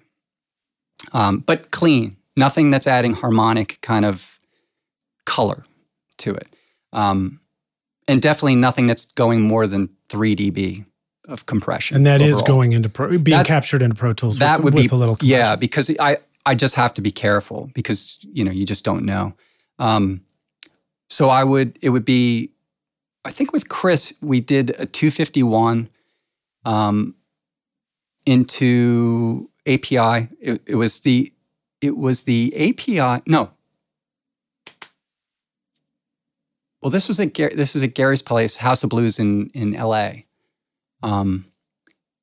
So I think he may have had the Neve at this point. So it would have been into the Neve that he had there, fader out into the compressor, and then the compressor feeds Pro Tools. So I would just ride the vocal, you know, into it to kind of keep levels kind of consistent. That's really, I mean, other than that, it's just paying attention to make sure that they don't blow up the actual capsule. Because those types of singers, right? So too much power on a capsule starts to get crunchy, strident almost. Yeah. That's something that's kind of an art form that's been lost a bit. I think the working the microphone thing, a lot of singers, that's why dynamics work really well, right? Because you don't really have to worry too much about blowing up the capsules. Yeah, so there's that. It's a good reminder that vocals are one of the most dynamic instruments we ever record on a microphone. Absolutely. Crazy dynamic. And then drums, I mean, do you want me to talk specifically about those or? Yeah, why don't you talk about those drums? Because I actually described them as quick drums. And I apologize, I didn't write down which song it was because there's a lot of great sounding Kill the Kid songs in the tracks. They're amazing. Here, let me see if I can pull that up. But it was just, I think it was Caroline. Maybe just they're in and out of the way. Right. You know? I do know it was an immaculately tuned kit we got from Big John in LA. I wish I could remember his name. Great. Big John. I love it. Big John. Drums, the most important thing, and Nashville's fantastic for it because you have Paulie. And I know the other guys over at Drum Paradise. Drum Paradise. Tell us who Paulie is. I don't know Paulie. Well, Paulie's the Blackbird. Oh, yeah, great. He runs the whole kind of show over there, but he'll set up like, you know, if I tell him I want like whatever, 1960s, you know, whatever, he's like, oh yeah, I've got this Rogers kit and I've got this and I've got this. And I'm like, oh, well, what about if we do Vista lights? And yeah, I got that. And he sets it up. He's like, okay, so what kind of sound are you looking for? And we go through it. If there's anything I could ever tell anybody as an engineer coming up, find someone that knows how to tune drums. That, like, I can't even begin to tell you how it's just, it saves everything. It really, really does. Because if you have a great tuned kick, great tuned snare, great tuned toms, that's next to and I'm taking out the human playing it, that's literally 95% of the engineering side of it. What about the beater on the kick drum? How important is that, and how often do you swap that out with a different one? Again, it's song dependent. So it just depends on the song. If I'm getting too much click or too much attack, obviously we go with something a little bit softer, a little bit, you know, the felt or whatever. And, you know, if I want more attack, flip it around, you know, go to the plastic. Or just, I'll go and move the microphones. I can't think of a record that I haven't gone out on every song and tweaked the drums a little bit. Yeah. You know, the overheads may generally stay where they are, and obviously the room mics, but like snares and kick drums, those little inches make a huge, huge difference for everything.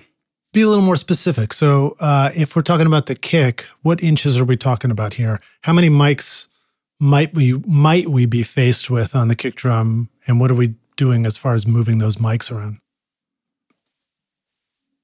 Depends on the I'm getting the smile and the nod for that one. No, that's all right. You just make something up. Pick any one of them. No, but here's the thing. It's like if I was doing, if I do a rock record, generally it'll be, you know, a mic that's just kind of sort of inside the kick drum and then something that's outside. And I may have a room mic that is primarily the low, what I call the low end of the kit. Mm-hmm. Maybe about, 5 to 10 feet away. And we might or might not have a front head on the kick drum too. I like heads. Okay. I'm not a huge fan of taking it off. But again, it depends on the song. But if I'm doing, like you brought it up, that Van Hunt record, I used a D30 for the kick drum, and that's it. So it kind of depends. And then that was a drum head off. That was the drum head off kind of vibe we were looking for. Yeah. So those tend to be very quick. Yeah. Almost like pillowy. They're very, very pillowy. They're beautiful. They're Beatles. It's the Beatles kind of tone. But Kill It Kid, Smashing Pumpkins, thinking about like big rock band kick drums. The one inside that gives you some beater control. The one outside gives you some of that low end control. Some of the low end control. Yeah. For me, generally, mic-wise, it's the inside mic can either be like a 421 AT25 or a D112. Outside mic, it's almost always a 47 FET. Almost always. Right. Though for the longest time, and I learned this from Flood, was 47 inside, literally 3 or 4 inches off the beater. Right.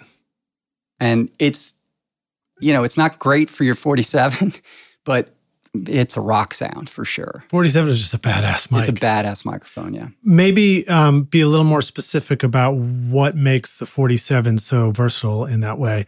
And it's a loaded question. Yeah. So I remember the first time I used it, discovering it's like, oh, it's got a pad on it, but it's also got it's got an input pad and an output pad. Right. Well, obviously to stop you from blowing up the input. Right? It's like a capsule. It's a pad just for the capsule, and then it's a pad for the output of the microphone, output, right? Yeah. They're just great. Those microphones, they get enough of the low end without getting too woomphy, and they give you enough of that high end and kind of mid-range kind of area, which is actually what I'm looking for a lot of times, is kind of that 350 to kind of like 800 kind of range. I kind of like my kick drums to have a bit of that meat, that gut to it. Because you're almost always, for rock and roll at least, you're almost always like somewhere around 250, 270, you're pulling out. Scooping it out. Scooping a bunch out. Why do you think that is?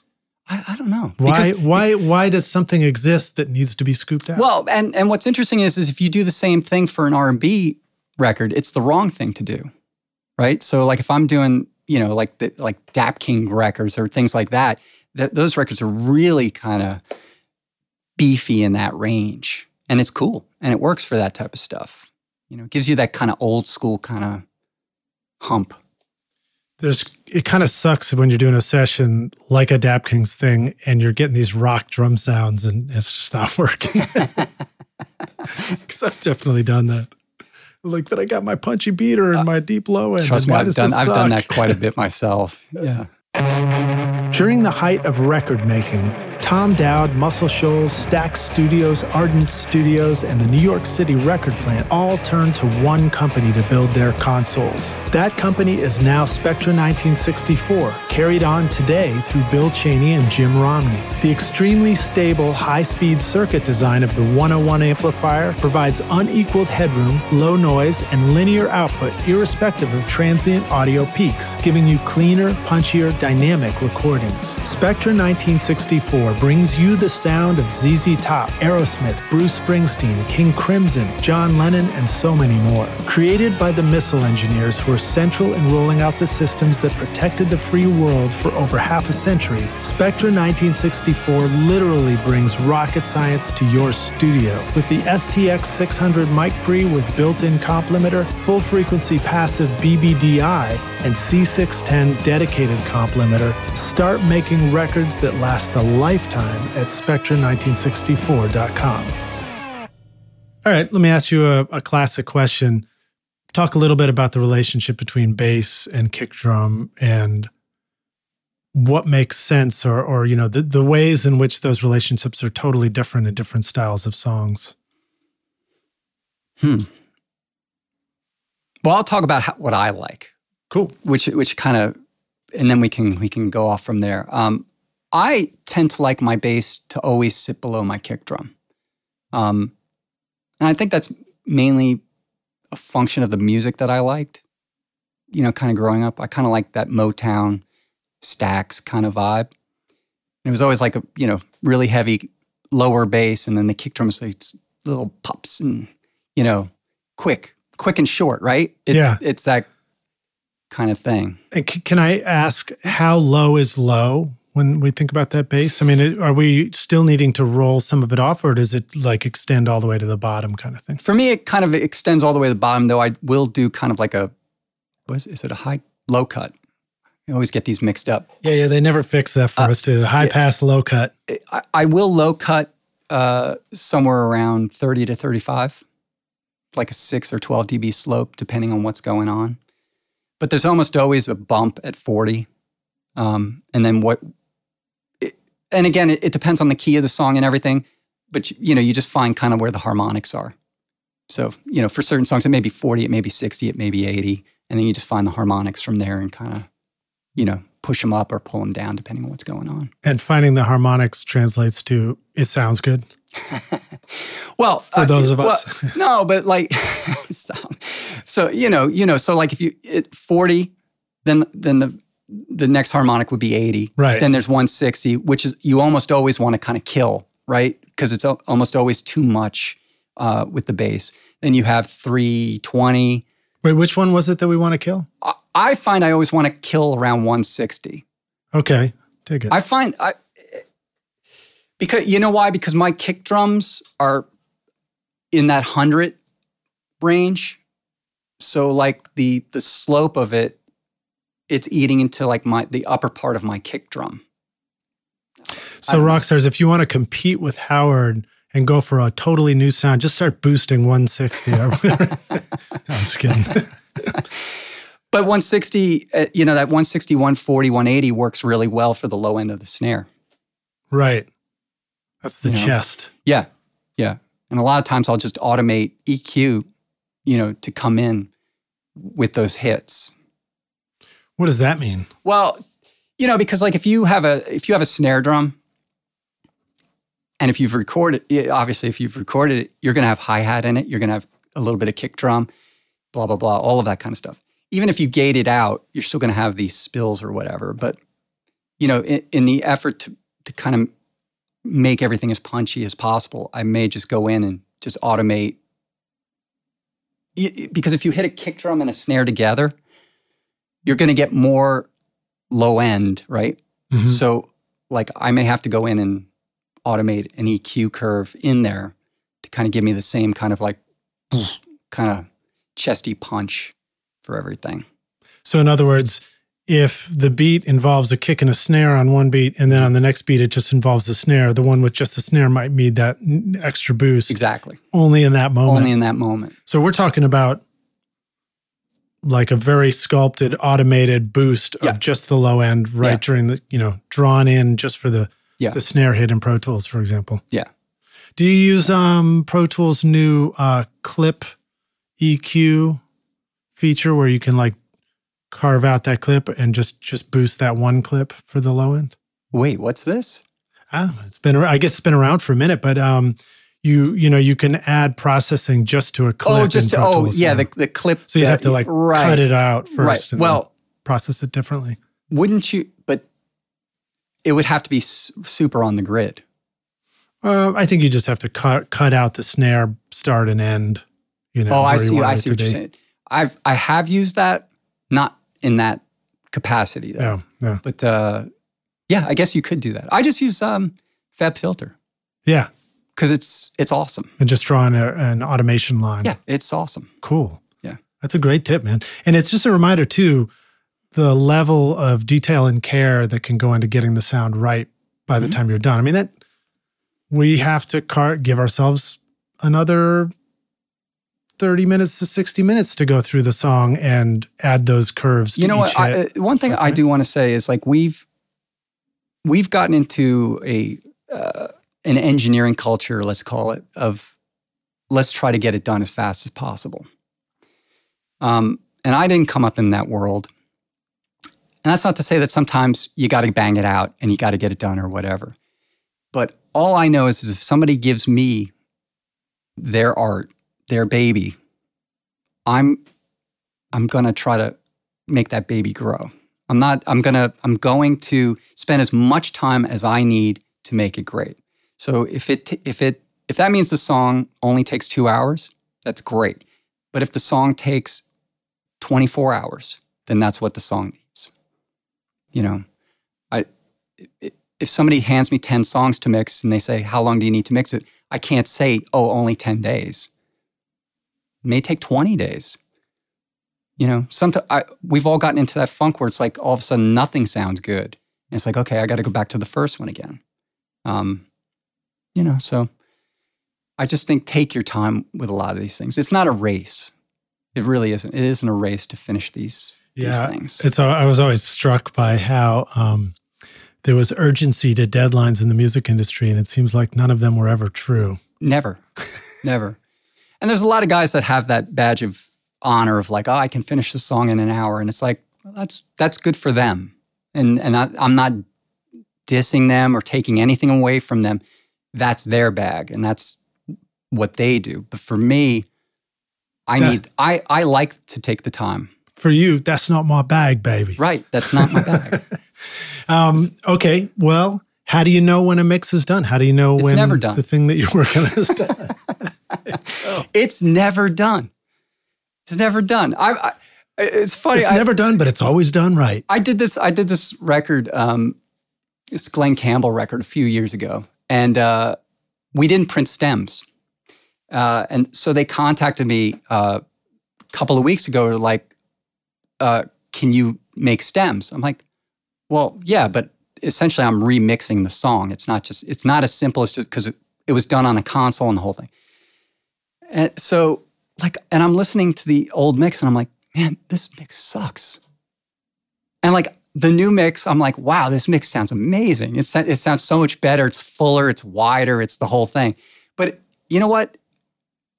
And I think this is a Clear Mountain quote. Nobody ever liked or didn't like a record because of the snare sound. Right. Right? So, you know, at the end of the day, everything's important, but nothing's important. So it's kind of the Buddhist kind of thing. Maybe it was like Bruce Swayde too, who said like, nobody ever leaves the record store humming the sound of the console. You know? It's crazy, right? But true. Yeah. Yeah. Yeah, you know, I'm always struck by that too. You listen to hit songs that you know are great songs and they've stuck with you, and you go back and listen to them and you're like, sounds like shit. Like I started imagining, I'm like, okay, I want to imagine stripping the vocal away and just having the track behind it. What does it sound like? And what would I have thought if I was working on it? And would I be done with it if I was working on it? And a lot of times I'm like, it doesn't sound anything like I thought it sounded like. But I mean, also, you know, you think about the impression, like impression's a very big part of it. Like everybody, like Back in Black is a perfect example. Yeah. Everybody thinks it's like this massive, heavy record, and you put it on against anything today, and it's like a toy. Right. Right? It sounds small in comparison, but the impression it makes is so much bigger. You know, because there's so much space around it. It's so much heavier because of that. You know. And great songs. And then there was Hell's Bells. And then there was Hell's Bells. Awesome, dude. What else should we keep talking about? I mean, there's so much cool stuff you've done. Another artist you work with is Vintage Trouble. Mm-hmm. Run Like the River. It starts out with this really big, wide slide guitar thing that's nice and big and sounds awesome. And I wondered if you had any thoughts about that. I mean, we've already talked about guitars. So I don't even know what question to ask. Tell us about working with Vintage Trouble. All right. Well, wow. I got a call with, and at the time I was doing a lot of records with Don Was, and he called me up and he's like, Howie, got a record, to do. And I was like, I was just about to start working with the Pumpkins. And so we kind of worked out timelines and went to LA and spent about 6 weeks in United. I think it's United now. So, and we were in, no, it's East West. And we were in Studio 2, which is Jim Scott's old room. Amazing cool. Studio. It's one of the best as well. I mean, LA has great studios, but that's a great room. Super dead, really dry kind of room. And Don wanted to do this thing where he wanted to record the band live. And anybody that knows that room knows it's not small, but it's also not big. But we set facing away from the control room, we set them up in a line. So we had drums in the center, bass off to one side, and guitar player off to the other. And we had Ty, the vocalist, actually in the vocal booth. And we set up so many microphones. Like, it was awesome. It was so awesome. But we spent, Don was really good about, let's just get everything to sound cool. And we cut all that stuff live. There's some minimal overdubs, but even the vocals for the most part are first take. So guitar, bass, drums are all in a parallel line, or they're on the same plane? On the same plane. Live in the same room. Yeah, live in the same room. So there's bleed. Bleed everywhere. Bleed everywhere.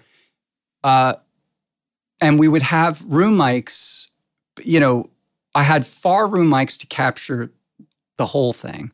And then I would have a room mic that was, for maybe the guitar, or a room mic that was for the drums, and a room mic that was for the bass.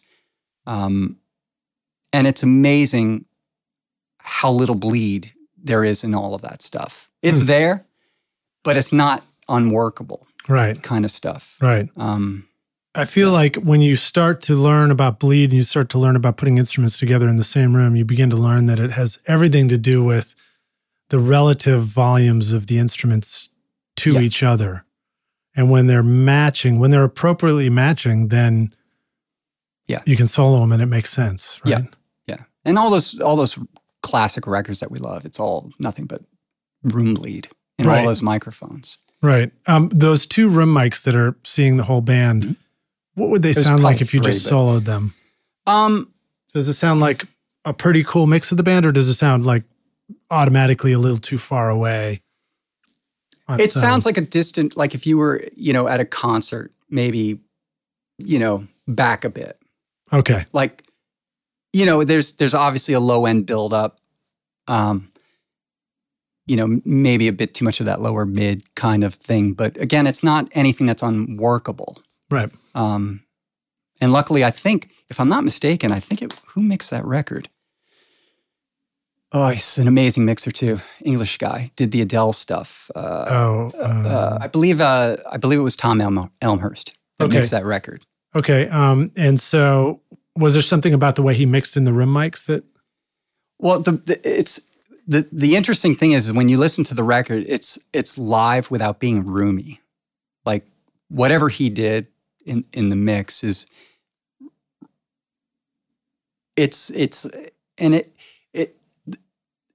something that I'm still learning, but like the great mixers really do this, and Clear Mountain's another one that does this. Is like if I hand something over to somebody like that, they take what you have and they it's an extension of what you have. It's not a replacement of what you have. Right. Which is the thing I really don't like is when you hand it over to someone, it's like immediately, well, your kick is gone, your snare's replaced, this is happening, I'm not listening to any of this stuff. It's like, well, there's a reason why we sat for, 4 weeks and chose this, and this is why it sounds this way. That's not to say that you shouldn't supplement. I just have an issue with people that immediately dismiss the work you've done. Maybe in the face of efficiency or speed. In the face, yeah. And again, we all do our own thing, and that's cool. And I guess if you're going to that type of mixer, you're going to them for that kind of thing. But Tom and Bob, they took stuff that was well recorded and just made it sound. It sounded like I didn't record it. Like, I don't even know how to explain it. They made it sound like Al Schmidt recorded it. Right. Right? Yeah. Like, it just sounded beautiful. It just sounded beautiful. And, that's what anyway, I don't know where we're going with that, but. No, we all understand. I mean, any of us who've ever had somebody else mix something and go, how the hell did they do that? I've certainly had that experience. I think I've quit beating myself up for it. Yeah. Sort of give myself a little more credit for if I put in the time and effort to make something really well, I'll do a pretty good job with it. Yeah, yeah. But it's encouraging to be reminded that even you feel that way. We all feel that way. It's like all the time. That's the hardest thing I think about what we do is like you sit there and you beat yourself up for this stuff, and it's like, don't. Yeah. Don't. This is where you're at in your journey. Well, let me jump into some of our closing questions here and kind of get all, I guess these are our like touchy-feely questions. No, I don't know what they are. When you started out, but they're sort of philosophical questions, some of them anyway. When you started out in recording, what do you feel like was holding you back?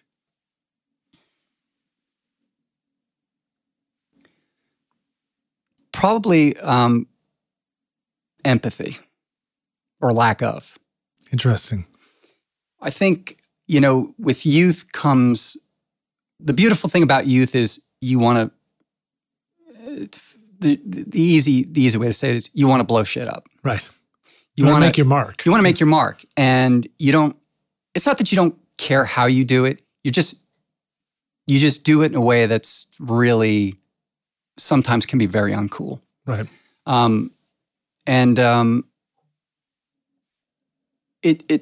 It took a couple of years to kind of understand that it wasn't about me, I guess. I think you have to understand that these artists are on their own journey.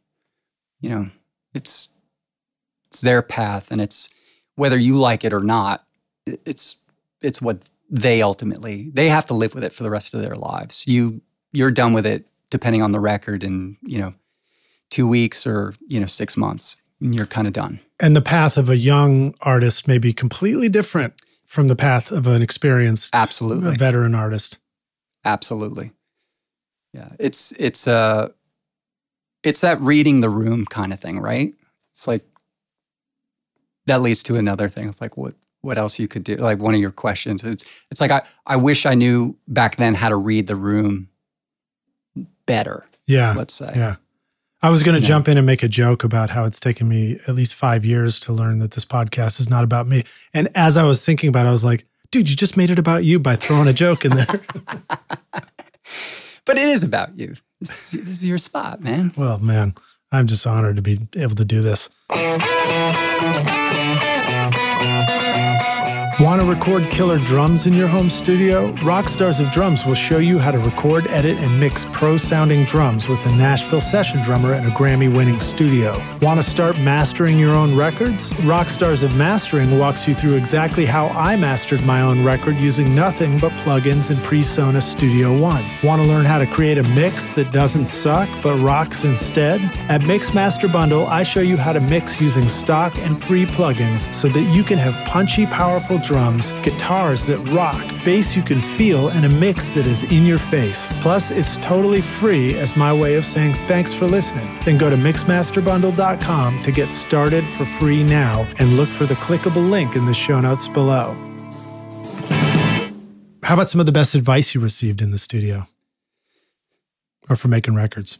Best advice.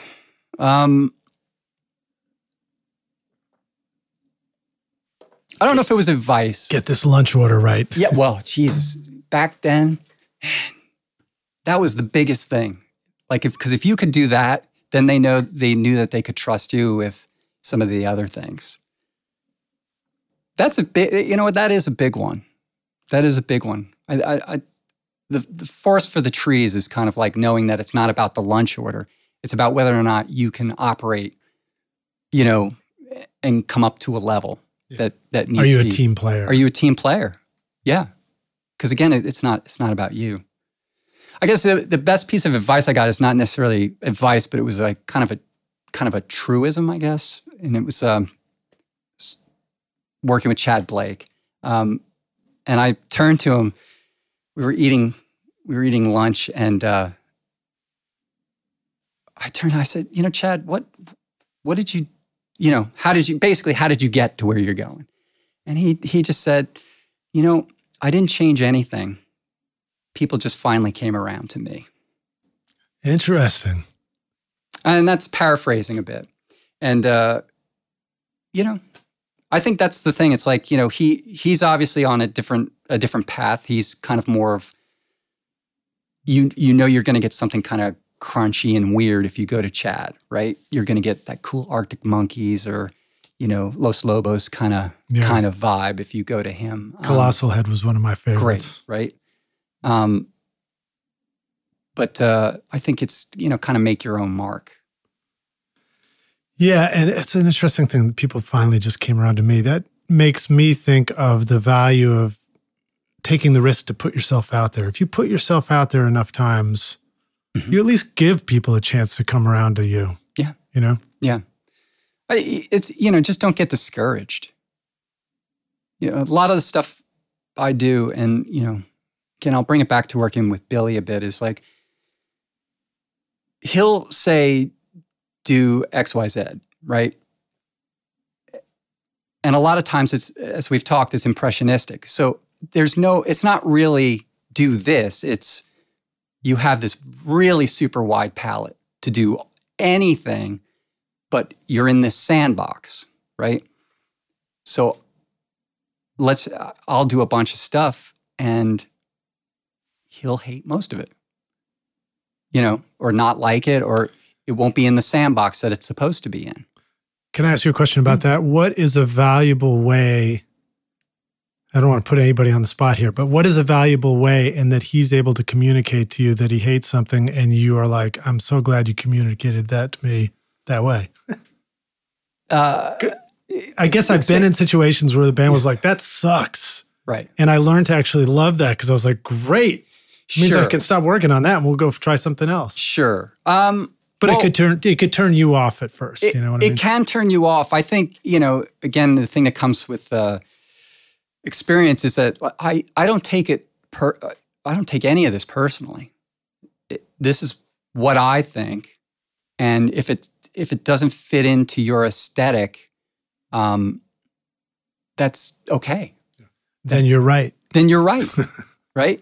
Just like I'm right, you know, because you know, a lot of times it'll be something like, well, you know, Howard, do this, blah, blah, blah. You know, do something like, you know, maybe just a quick different mix, like a different mix perspective or something like that. And it'll be like, no, it sounds way too much like something that's super modern. And that's not what you're trying to do, right? And he'll say, I don't like that, but I understand that. I understand what you're going for. So let's try to break it down and approach it from kind of like something that I understand. Does that make sense? I think so. Yeah, you can keep elaborating if you want. Well, I think, you know, artists, like, we're all kind of this, we're all different. and I know that's a really simplistic way of saying something, but like, just because my impression, say, of a guitar tone may not be anywhere near what your impression of a guitar tone is. Right. It's all subjective, right? I may think a great guitar tone is, whatever. But yours may be, oh, well, it's this Rush song from, Fly By Night, blah, blah, blah, kind of thing. So my go-to as a producer or an engineer or a mixer will always tend towards the things that I like, right? His or theirs, the artist, is going to tend towards something else. So you've got to learn to play kind of like in their impressionistic sandbox. Right. Not so much they have to play in mine, you have to play in theirs. And it in no way invalidates your sandbox. Absolutely not. Absolutely not. It actually makes it better because it gives you a broader palette to play with. It really does. Mark Ronson's great at that type of stuff. Like his productions, super modern yet retro-y, right? Yeah. Because you can clearly tell what he likes, and that's his kind of sandbox. But somebody else does it, and it kind of sounds, it just sounds like a cheap knockoff. Right. Right? Oh, man. Yeah. Which brings up the tough question of how do you find your voice? How do you find your voice so you're not doing a cheap knockoff of somebody else, but you're doing a 100% genuine Howard Willing? Is that a question? I don't know. I just made it up. It's my new question. How do we find our voice in what we do? I think you just have to be true to yourself.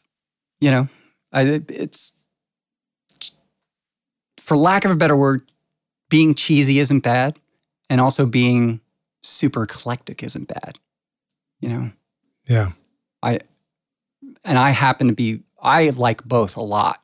I love super pop, immediate songs. And I also love, Dark Side of the Moon, man.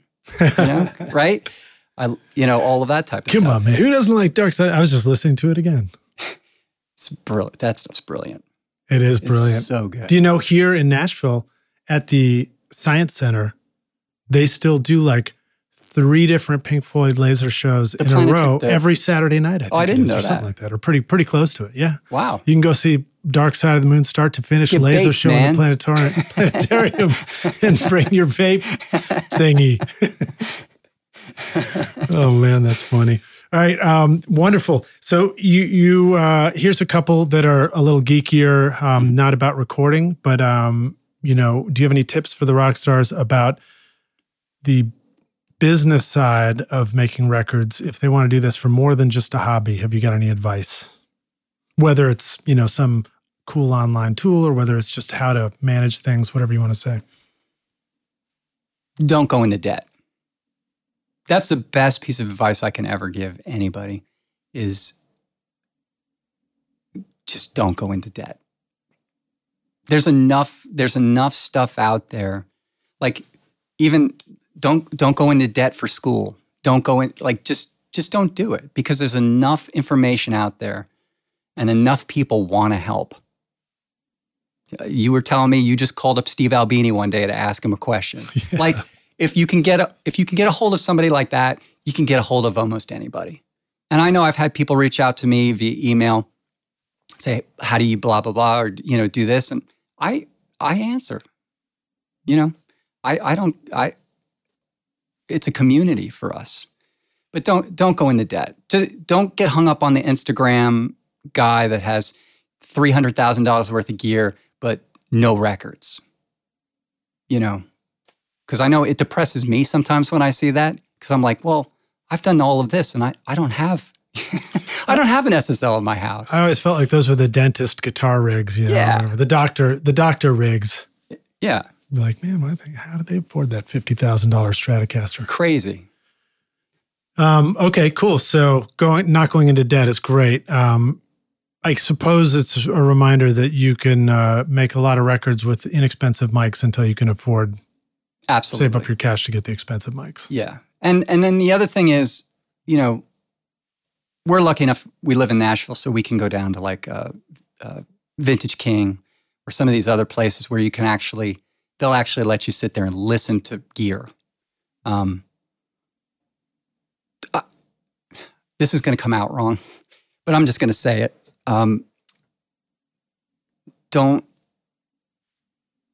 ask people that don't know what gear you should buy. There's certain, online forums and certain things. Just don't ask them. For me, it was almost always the salesman at the music store. Yeah. Just don't, because again, what works for someone else may not work for you. I mean, there's certain truisms, 1073s, API. There's certain things that they're just going to work. But if you keep it in that, you're gonna be okay. But just don't. Yeah.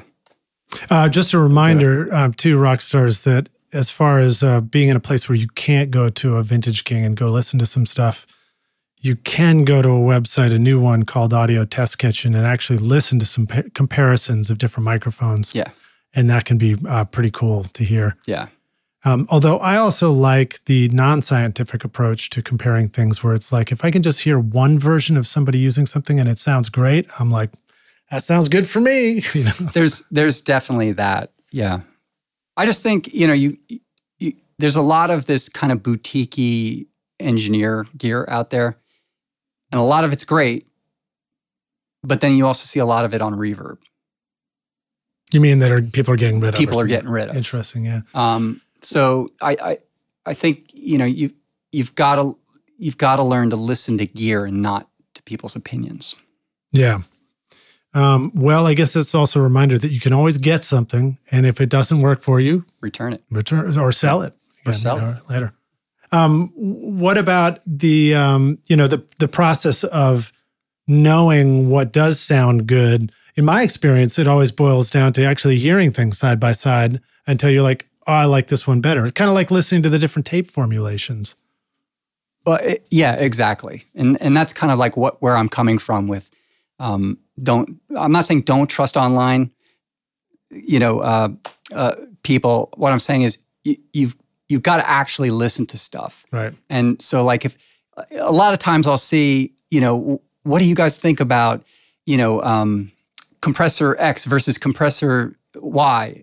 And you'll have, 10 people say, well, compressor X is the one to get. And it's like, well, but you're not even taking into account what style of music this person does, their workflow or anything like that. Yeah. Compressor Y may be the correct choice for them. Or maybe no compressor, maybe they need to change out a microphone.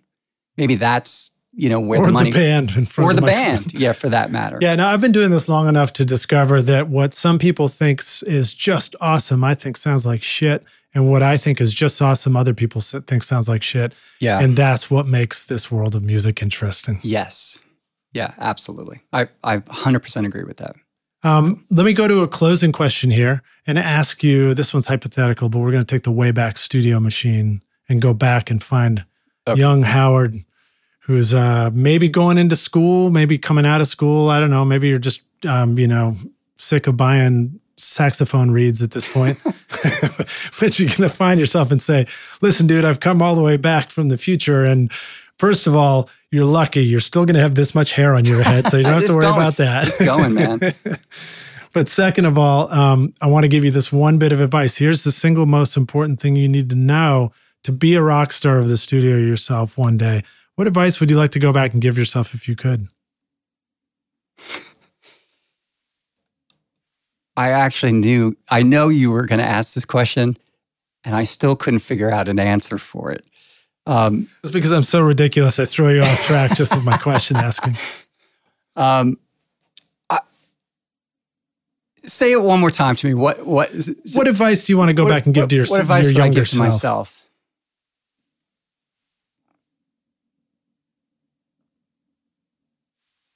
This, you know what? This is more on the life side of things. This won't necessarily be an audio thing, but this came via a lot of therapy. And love therapy. I love it too. And this is, my therapist, Harry, when he said this to me, it blew my mind. And I was probably 34, 35 at the time. And he said, figure out where you're going, figure out who's going with you, and never get them in the wrong order. And ooh, that's fascinating. And the brilliant thing about that is when you're young, you know, a lot of us are driven and everything like that, but I see it a lot of times with young guys. It's like they have the girl, or there's the guy, you know, and everything like that side of it is just falling apart. But that also makes your work side of things fall apart. And I think for driven people like us, you got to figure out how you're going to do this and why you're doing this. And then you'll find the right person to go along with you. Yeah. Wow. I certainly had to go through those struggles myself. Me too. Me too. It's a rough one. And that's probably the hardest thing about what we do. You know, as guys and girls, we burn through relationships quite a bit because not everybody understands 12 hours working on. Not everybody understands 12 hours is a short day. Yeah, that's a short day. Like when people tell, oh yeah, I worked 40 hours this week. It's like, I'm already up to 96. What are you talking about? I wouldn't know what to do with myself. You know, if I wasn't like, I'm only having this conversation with you right now because we're working together. Exactly. I love the fact that I get up every day at, you know, around 6 a.m. and I can literally go down my hallway, flip the computer on, and I can literally start working and do a lot of times. We'll start working super early in the morning because you hear things totally differently, you know, and you need someone or you don't need someone, but you need to be around people that understand that about you, you know? Yeah. Sometimes I feel guilty about not doing my, you know, like morning meditation and, you know, free writing or whatever first thing when I go hit the studio. But I do really like getting up super early and just going straight into the studio. It's the best. It really is. One of my faves is those days where you might wake up at like 4 in the morning and you can't sleep and you're like, you know what, I'm just going to go do an overdub. It's awesome. It's awesome. I can't turn up my monitors because, you know, it's part of my house. So I'll do it on headphones and stuff like that. And all of a sudden it's like the sun's come up and like, yeah. Oh, there's a cup of coffee already ready for me. It's like, oh. You know. And you didn't even make the coffee? You didn't make the coffee. Yeah, your partner made the coffee for you. Because you found the right one. You found the right one. Yeah. Awesome, dude. Well, thank you so much for being on Recording Studio Rockstars with us. This is too short. It's been 2 hours already and it's too short. I love talking to you, dude. It's been an absolute blast to meet you. Thank you so much for having me. Yeah, thanks for taking time out. I know you've been very busy and we're just lucky to like get a window here so close to the holidays and everything. Even though I'm dating this, when this comes out, it won't be the holiday. It'll be a new holiday. But let the rock stars know how they can find you online. Where would you like them to go to learn more about you? You do have a very cool website. Is it? I think so. Yeah, my girl put that together for me. Oh, it's great. Yeah, she's a goofball. She's good. No, it's great stuff. I mean, you sort of self-admittedly aren't, you know, you're not writing big bios and stuff. But I like the way your website's just like, hey, check out the work I've done. And I saw it and I was like, oh, shit. Well, you can find me just howardwilling.com. And I'm on Instagram. Just Howard Willing. And I think a bear pops up or something like that. But, oh, right. Don't poke the bear. Don't poke the bear, yeah. Awesome. Yeah. It's great. Yeah. Well, dude, thank you so much for being here with us. We look forward to seeing you again. And Rockstars, thanks for listening. Reminder that we've got some great videos in a playlist for you waiting in the show notes. So please click through and go straight to the blog post to go get all that stuff. And you can go listen to all these records we're talking about. And just can't wait to see you again, man. Thanks for having me. All right, dude. Cheers. Thanks so much for listening to Recording Studio Rockstars. If you enjoyed the show and want to help make it better, then please share this episode with your friends on social media and leave a rating and review on iTunes to help the podcast reach more rock stars like yourself. You can click directly over to iTunes or go to rsrockstars.com/review for an easy explanation. And remember to hit the subscribe button to keep up with weekly episodes. And if you're ready to make your best record ever now, then head over to Recording Studio Rockstars Academy, where you can start with my free course at mixmasterbundle.com. And if you want more free content from Recording Studio Rockstars, all you have to do is go to rsrockstars.com/email. Again, that's rsrockstars.com/email to enter your name and email, and I'll keep you in the loop with articles, videos, podcast updates, and even free gear giveaways for your studio. Just look for the link in the show notes below. Thanks so much for listening, and thanks for being a rock star. I'm Lid Shaw, and this is Recording Studio Rockstars. Now, go make great music.